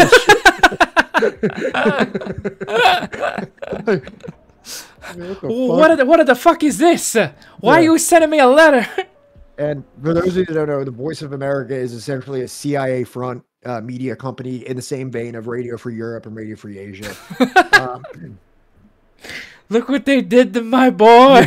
Look how they massacred my boy. Look how they massacred my boy. Voice of America daily broadcasts in Italy were sharply increased. Oh, wait, we just read this. Oh, you read this one already? Yeah. Sorry. No, you're good. The Justice Department served notice that Italians who joined the Communist Party would be denied the dream of so many Italians, immigration to America. The State Department then ruled that any Italians known to have voted for the communists would not be allowed to even enter the terrestrial paradise. A department telegram with New York Politico read, voting communist appears to constitute affiliation with the Communist Party, with meaning of immigration law and therefore would require exclusion from the United States. It was urged that this information be emphasized. Look, emphasized. Emphasized. Well, I mean, like, here's another thing. We're talking like 1947, 1948. You know, just a quick reminder. Italians weren't considered white yet. Yeah. Like, they weren't allowed into the glorious sanctuary of whiteness just yet. Like, literally, like, when my grandma was still alive, I remember asking her, like, wait, so there was a time when Italians were not considered white? And she's like, no. I still kind of don't. It's kind of like what's it called? What are those people called? Irish people also. Yeah. Well, I think they were always considered white, but they were considered like white dogs, like subhuman whites. No, like my grandparents were not a fan of Italians. Oh yeah, I forgot that your grandparents aren't Italian. Yeah, no, on my mom's side. No, yeah. Well, it's a long conversation, but don't worry about it. More than 200 American labor leaders of Italian origin at a conference, out of which came a cable sent to 23 daily newspapers throughout Italy's New Jersey. A collection of individuals from New Jersey got together. More than 200 American labor leaders of Italian origin held a conference, out of which came a cable sent to 23 daily newspapers throughout Italy, similarly urging thumbs down on the Reds. At the time, the Italian-American Labor Council contributed $50,000 to the anti-communist labor organizations in Italy. The CIA was already secretly subsidizing such trade unions to counteract the influence of the leftist unions, but this was a standard agency practice independent of electoral considerations. According to a former CIA officer, when, in 1945, the communists came very near to gaining control of labor unions, first in Sicily, then in all Italy and southern France, cooperation between the OSS and the Mafia successfully stemmed the tide. The CIA, by its own later admission, gave $1 million to the Italian center parties at King's Ransom in Italy in 1948. It got me. I'm sorry. The footnote got me. Although another report places this figure at $10 million, the agency also forged documents and letters purported to come from the PCI, which were designed to put the party in a bad light and discredit its leaders. Anonymous books and magazines, articles funded by the CIA told in vivid detail about supposed communist activities in Eastern Europe and the Soviet Union. Pamphlets dealt with PCI candidates' sex and personal lives, as well as smearing them with fascist and or anti-church brush. Yeah. So, obviously, as we see here, just CIA is just funneling millions and millions of dollars to sabotage leftist labor unions. Let's go forward here. Especially for a country that, like, you know, what is their major export? Like fucking olive oil? So yeah, the source of all that is from this thing called the Pike Report, which goes into some of the CIA dealings at this time. It was like leaked in the 70s, and then it was released here, the unexpurgated Pike Report. Do you see who the forward is by? House report, the report of House Select Committee on Intelligence, Philip Agee! That's the guy! That's the in the company guy. He's a reformed CIA agent. He's doing his best. He's still going to hell, but he's trying. Yeah, he fled to Cuba, which is a good thing for his credibility. But in this, it says the in-depth analysis appears that the Select Committee's report of 3 major covert action projects, each of great interest, intervention in Italian elections since 1948, cost the CIA $75 million, including $10 million spent in 1972 alone. Obviously, we're jumping ahead a little bit here because this is not the last time that we'll be visiting Italy as we read this book. Most of this money went to the Christian Democrats, although Ambassador Graham Martin obtained, over the CIA's objection, a donation of $800,000 in 1972 for political forces of the Italian neo-fascist movement. I think that's where we're getting to Gladio a little bit. The ambassador insisted on the donation in order to demonstrate solidarity for the long pull. Underlying CIA's intervention in Italy was the revelation in the early 1976 from government sources other than the Select Committee that President Ford had approved in December 1975 in the Italian electoral process during the months preceding the next Italian elections. So, all right, that's all we needed there. So, President Ford, also a scumbag. Yes. The State Department backed up the warnings in the letters by announcing that if communists should win, there would be no further question of assistance from the United States. The Italian left felt compelled to regularly assure voters that this would not really happen. This, in turn, inspired American officials, including Secretary of State George Marshall, to repeat the threat. Marshall was awarded the Nobel Peace Prize in 1953. As a daily series of direct shortwave broadcasts to Italy, backed by the State Department and featuring prominent Americans, the State Department estimated that there were 1.2 million shortwave receivers in Italy as of 1946. The Attorney General went on the air and assured the Italian people that the election was a choice between democracy and communism, between God and godlessness, between order and chaos. William Donovan, the wartime head of the OSS, forerunner of the CIA, warned that under a communist dictatorship in Italy, many of the nation's industrial plants would be dismantled and shipped to Russia, and millions of Italy's workers would be deported to Russia for forced labor. If this were not enough to impress the Italian listeners, a parade of unknown but passionate refugees from Eastern Europe went before the microphone to recount the horror stories of life behind the Iron Curtain. Dun, dun, dun. Bum, bum, bum. Okay. Though some Italians may have been convinced at times that Stalin himself was the FDP's principal candidate, the actual Soviet intervention in the election hardly merited a single headline. The American press engaged in speculation that the Russians were pouring substantial sums of money into the Communist Party's coffers. However, a survey carried out by the Italian Bureau of the United Press revealed that the anti-Communist Party spent 7.5 times as much as the FDP on all forms of propaganda. The Christian Democrats alone spending 4 times as much. As for other Soviet actions, Howard K. Smith presented this observation. The Russians tried to respond with few feeble gestures for a while. Some Italian war prisoners were released, some newsprint was sent to Italy and offered to all parties for their campaign, but there was no way of resisting what amounted to a tidal wave. There is evidence that the Russians found the show getting too rough for them and actually became apprehensive of what the American and British reaction to a communist victory at the polls might be. Russia's concern about the conflict with the West was also expressed within a month of the Italian elections in one of the celebrated common form letters to Tito, accusing the Yugoslavs of trying to involve the Soviets in the Western powers, when it should have been known that the USSR, after such a heavy war, could not start a new one. We've had this discussion, obviously. Yeah, that, like, you know, I mean, like, I was talking about it earlier in Marcus's stream about how, like, you know, after, you know, the U.S. dropped 2 atomic bombs on civilians in another country, you know, they're still a year away from even conducting their first nuclear experiment. They have no idea how many the U.S. has. They really can't risk a fucking hot war with the U.S., especially considering they're still trying to build back their own fucking country.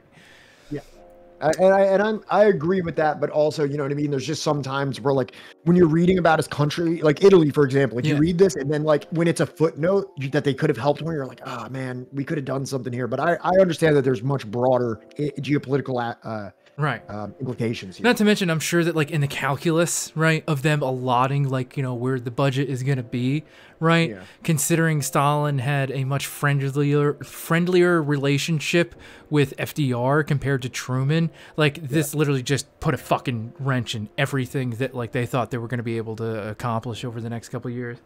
Right. So, and then we're at, like, about the end here. I just wanted to put this at the end because I found this on Wikipedia. It's just CIA activities in Italy. This is just a good cap to put on everything. If you want to read the first, like, 2, I'll read the second 2. Sure. The 1948 general election was greatly influenced by the Cold War and was starting between the United States and the Soviet Union. The CIA has acknowledged giving $1 million to Italian centrist parties. The CIA has also been accused of publishing forged letters in order to discredit the leaders of the Italian Communist Party.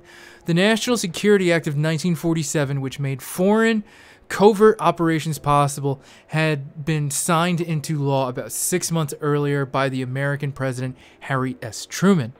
We had bags of money that we delivered to selected politicians to defray their political expenses, their campaign expenses for posters, for pamphlets, according to CIA operative F. Mark Wyatt. In order to influence the election, the U.S. agencies undertook a campaign of writing 10 million letters, made numerous shortwave radio broadcasts, and funded the publishing of books and articles, all of which warned the Italians of what was believed to be the consequences of a communist victory. Time magazine backed this campaign, featuring the Christian Democracy leader and Prime Minister Alcide de Gasperi on its cover and in its lead story on 19th of April, 1948.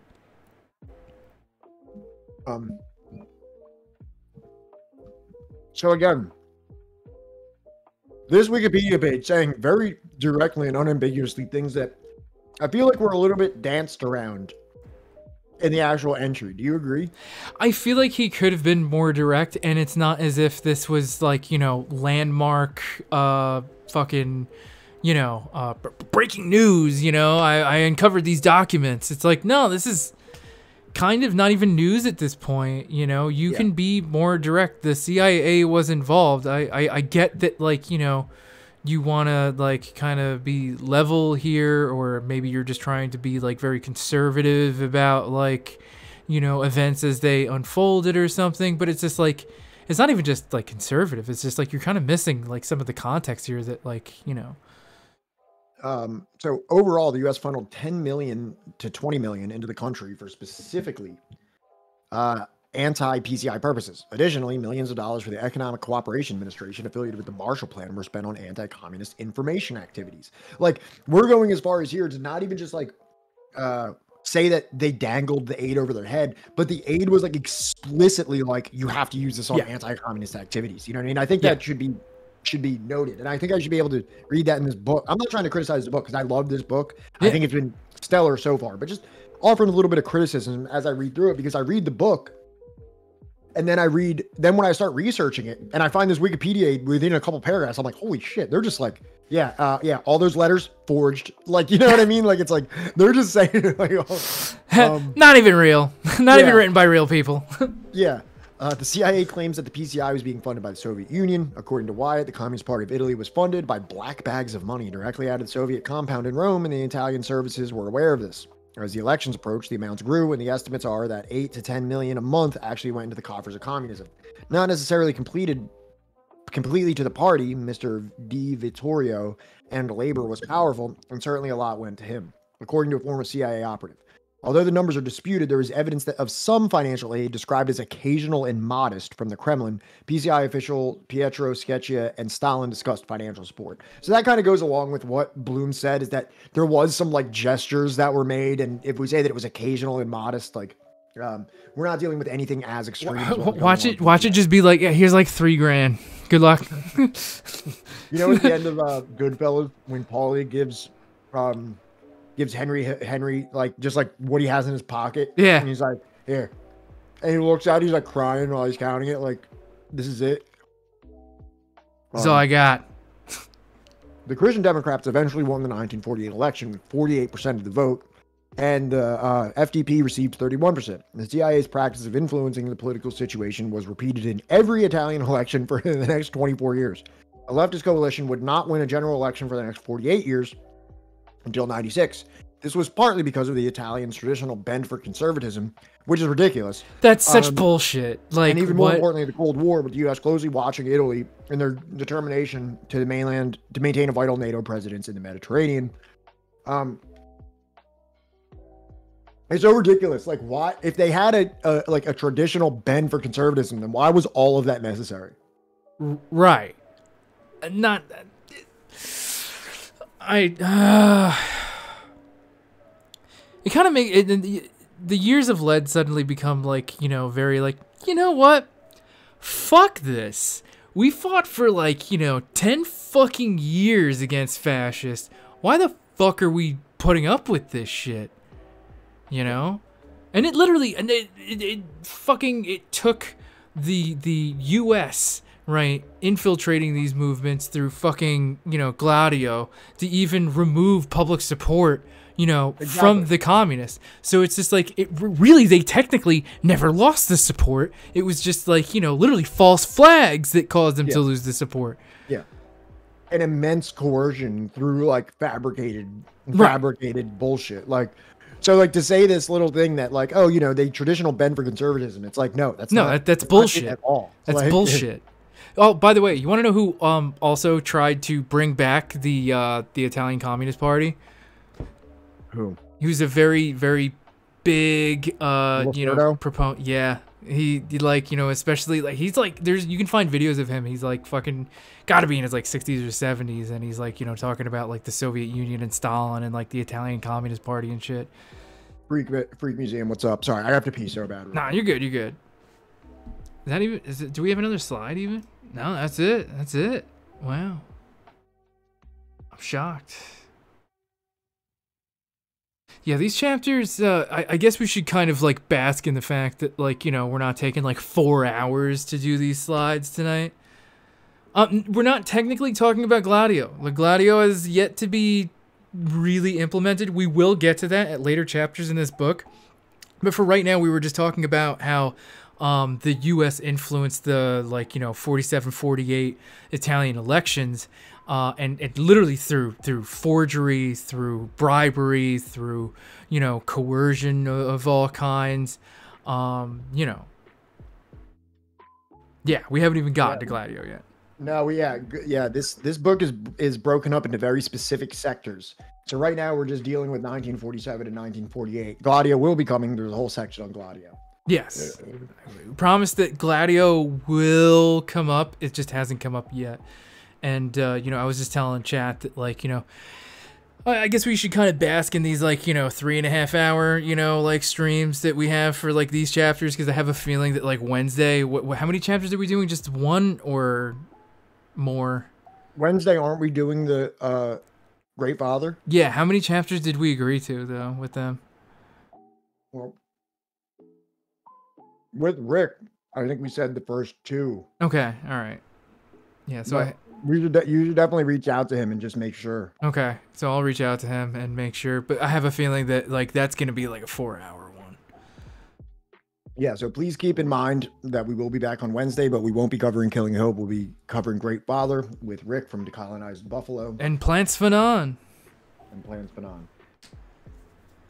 And then on Sunday, let's take a look here. What we're probably going to be talking about. I think we're going to be talking about the Philippines and Greece. Depending on how many slides this breaks out to, it's hard for me to make promises because the chapters are so short, but they're so packed with information and sources that they turn into way more slides than a usual six pages of reading that I do in like a regular book. So it's Greece and the Philippines, and then after that is Korea. So I could say pretty easily that it would be just Greece and the Philippines because Korea is so close to my heart that I'm not going to want to squeeze it in at the end. I think it's going to need more of a highlight than that. So Greece is like 5 pages, and then the Philippines is like 6 pages, and then Korea is like 10 pages. So yeah. Then we get to Albania, which is like, this is the thing, like Albania is like, I didn't even know that there was like a situation that happened there like that. I mean, considering that, Enver Hoxha, I believe, was still around, I think. I'm not that shocked by it. Right. Just Eastern Europe in general. Operation Splinter Factor. Iran is going to be pretty. We get down to Western Europe, number 15. That's when we get into Gladio, I believe. Yeah, this sounds about right. Because Gladio does not mean something that just happened in Italy. Yeah. Gladio is the term. Operation Gladio is something that happened all through Western Europe. Well, I think Gladio is it's the other way around. Gladio is like the specific one for Italy, but like it's considered the strategy of tension for like, throughout most of Europe or something. At least that's the way. Operation Gladio is the code name for clandestine stay-behind operations of armed resistance that were organized by the Western Union and subsequently by NATO and the CIA in collaboration with several European intelligence agencies during the Cold War. Although Gladio specifically refers to the Italian branch of the NATO stay-behind organizations, Operation Gladio is used as an informal name for all of them. Okay. Yeah. So strap in. We still got several years before we even get to that. There's a lot that the CIA has done between now and then. Yeah, because we're going to be back in Italy a couple chapters from now, but we'll be back. Patrice Lumumba, fucking Cuba. Oh my god. This one is going to be horrific. Yeah. And it just keeps going. Surprised. Where is... There we go. Afghanistan. Yeah, that's going to be the one.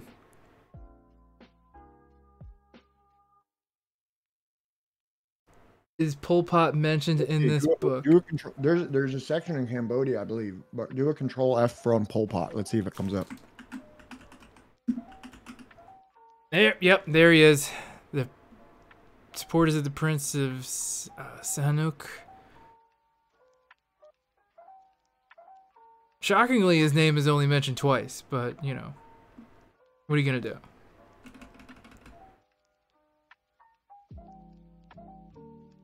Is it making you feel dizzy yet?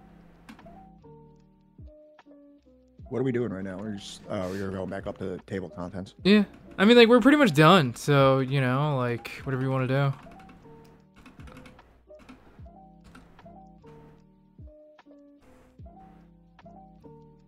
This will be an interesting chapter with everything going on right now. Which one? Syria. Oh, yeah, for sure. I read this book, and so much of this just kind of goes one ear out the other because it's not like it's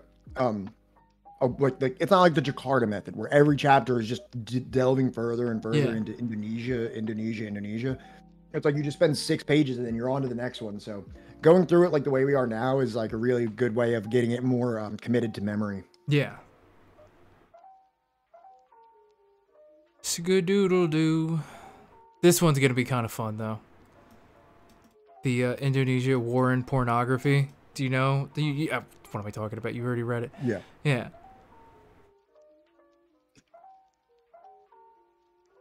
Yeah, pretty much, Frank. It's basically a CIA speed run, you know, in terms of like everything they've done from like 1945 to you know, I think like the 90s, yeah.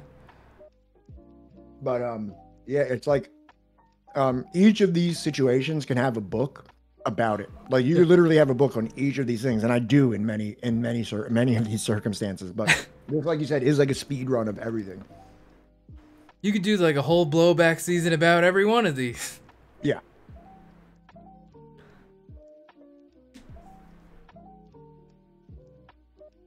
So, yeah.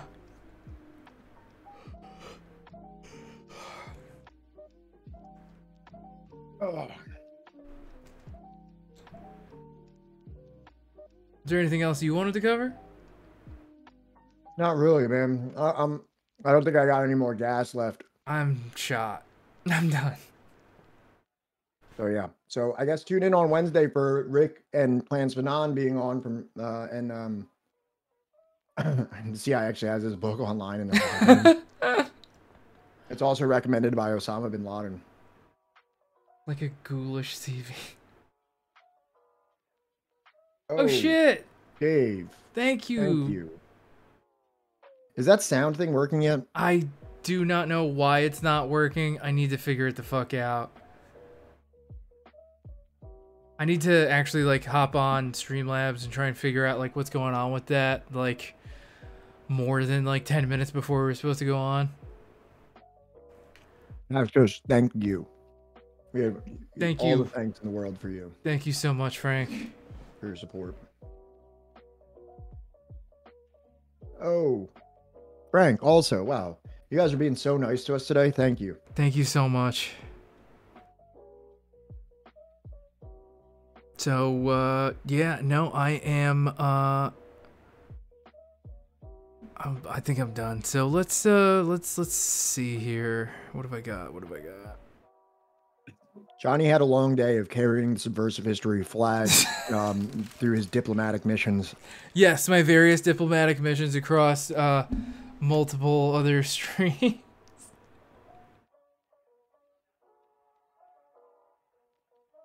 I don't think I ever want to stream for this long, this many days in a row ever again. I don't know how all these other dudes do this 7 days a week.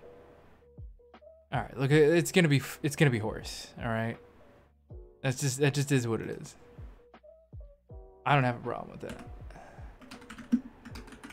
In the content mines. Content mines, nah, man. I'm not on Twitter looking for fun new shit to do. Fridays we do all of that just off the cuff. All right. I do it once, lol. The other stream is a playlist. Get in the tank, chat. We're going raiding. All right, give Horse my love. I'm getting the fuck off of here because I've been on here for too long. La salam, chat. Stay strong out there. Say bye-bye, Pat. Later, everybody. Thanks, Wilco. Good content for another black man. We'll remember your contributions.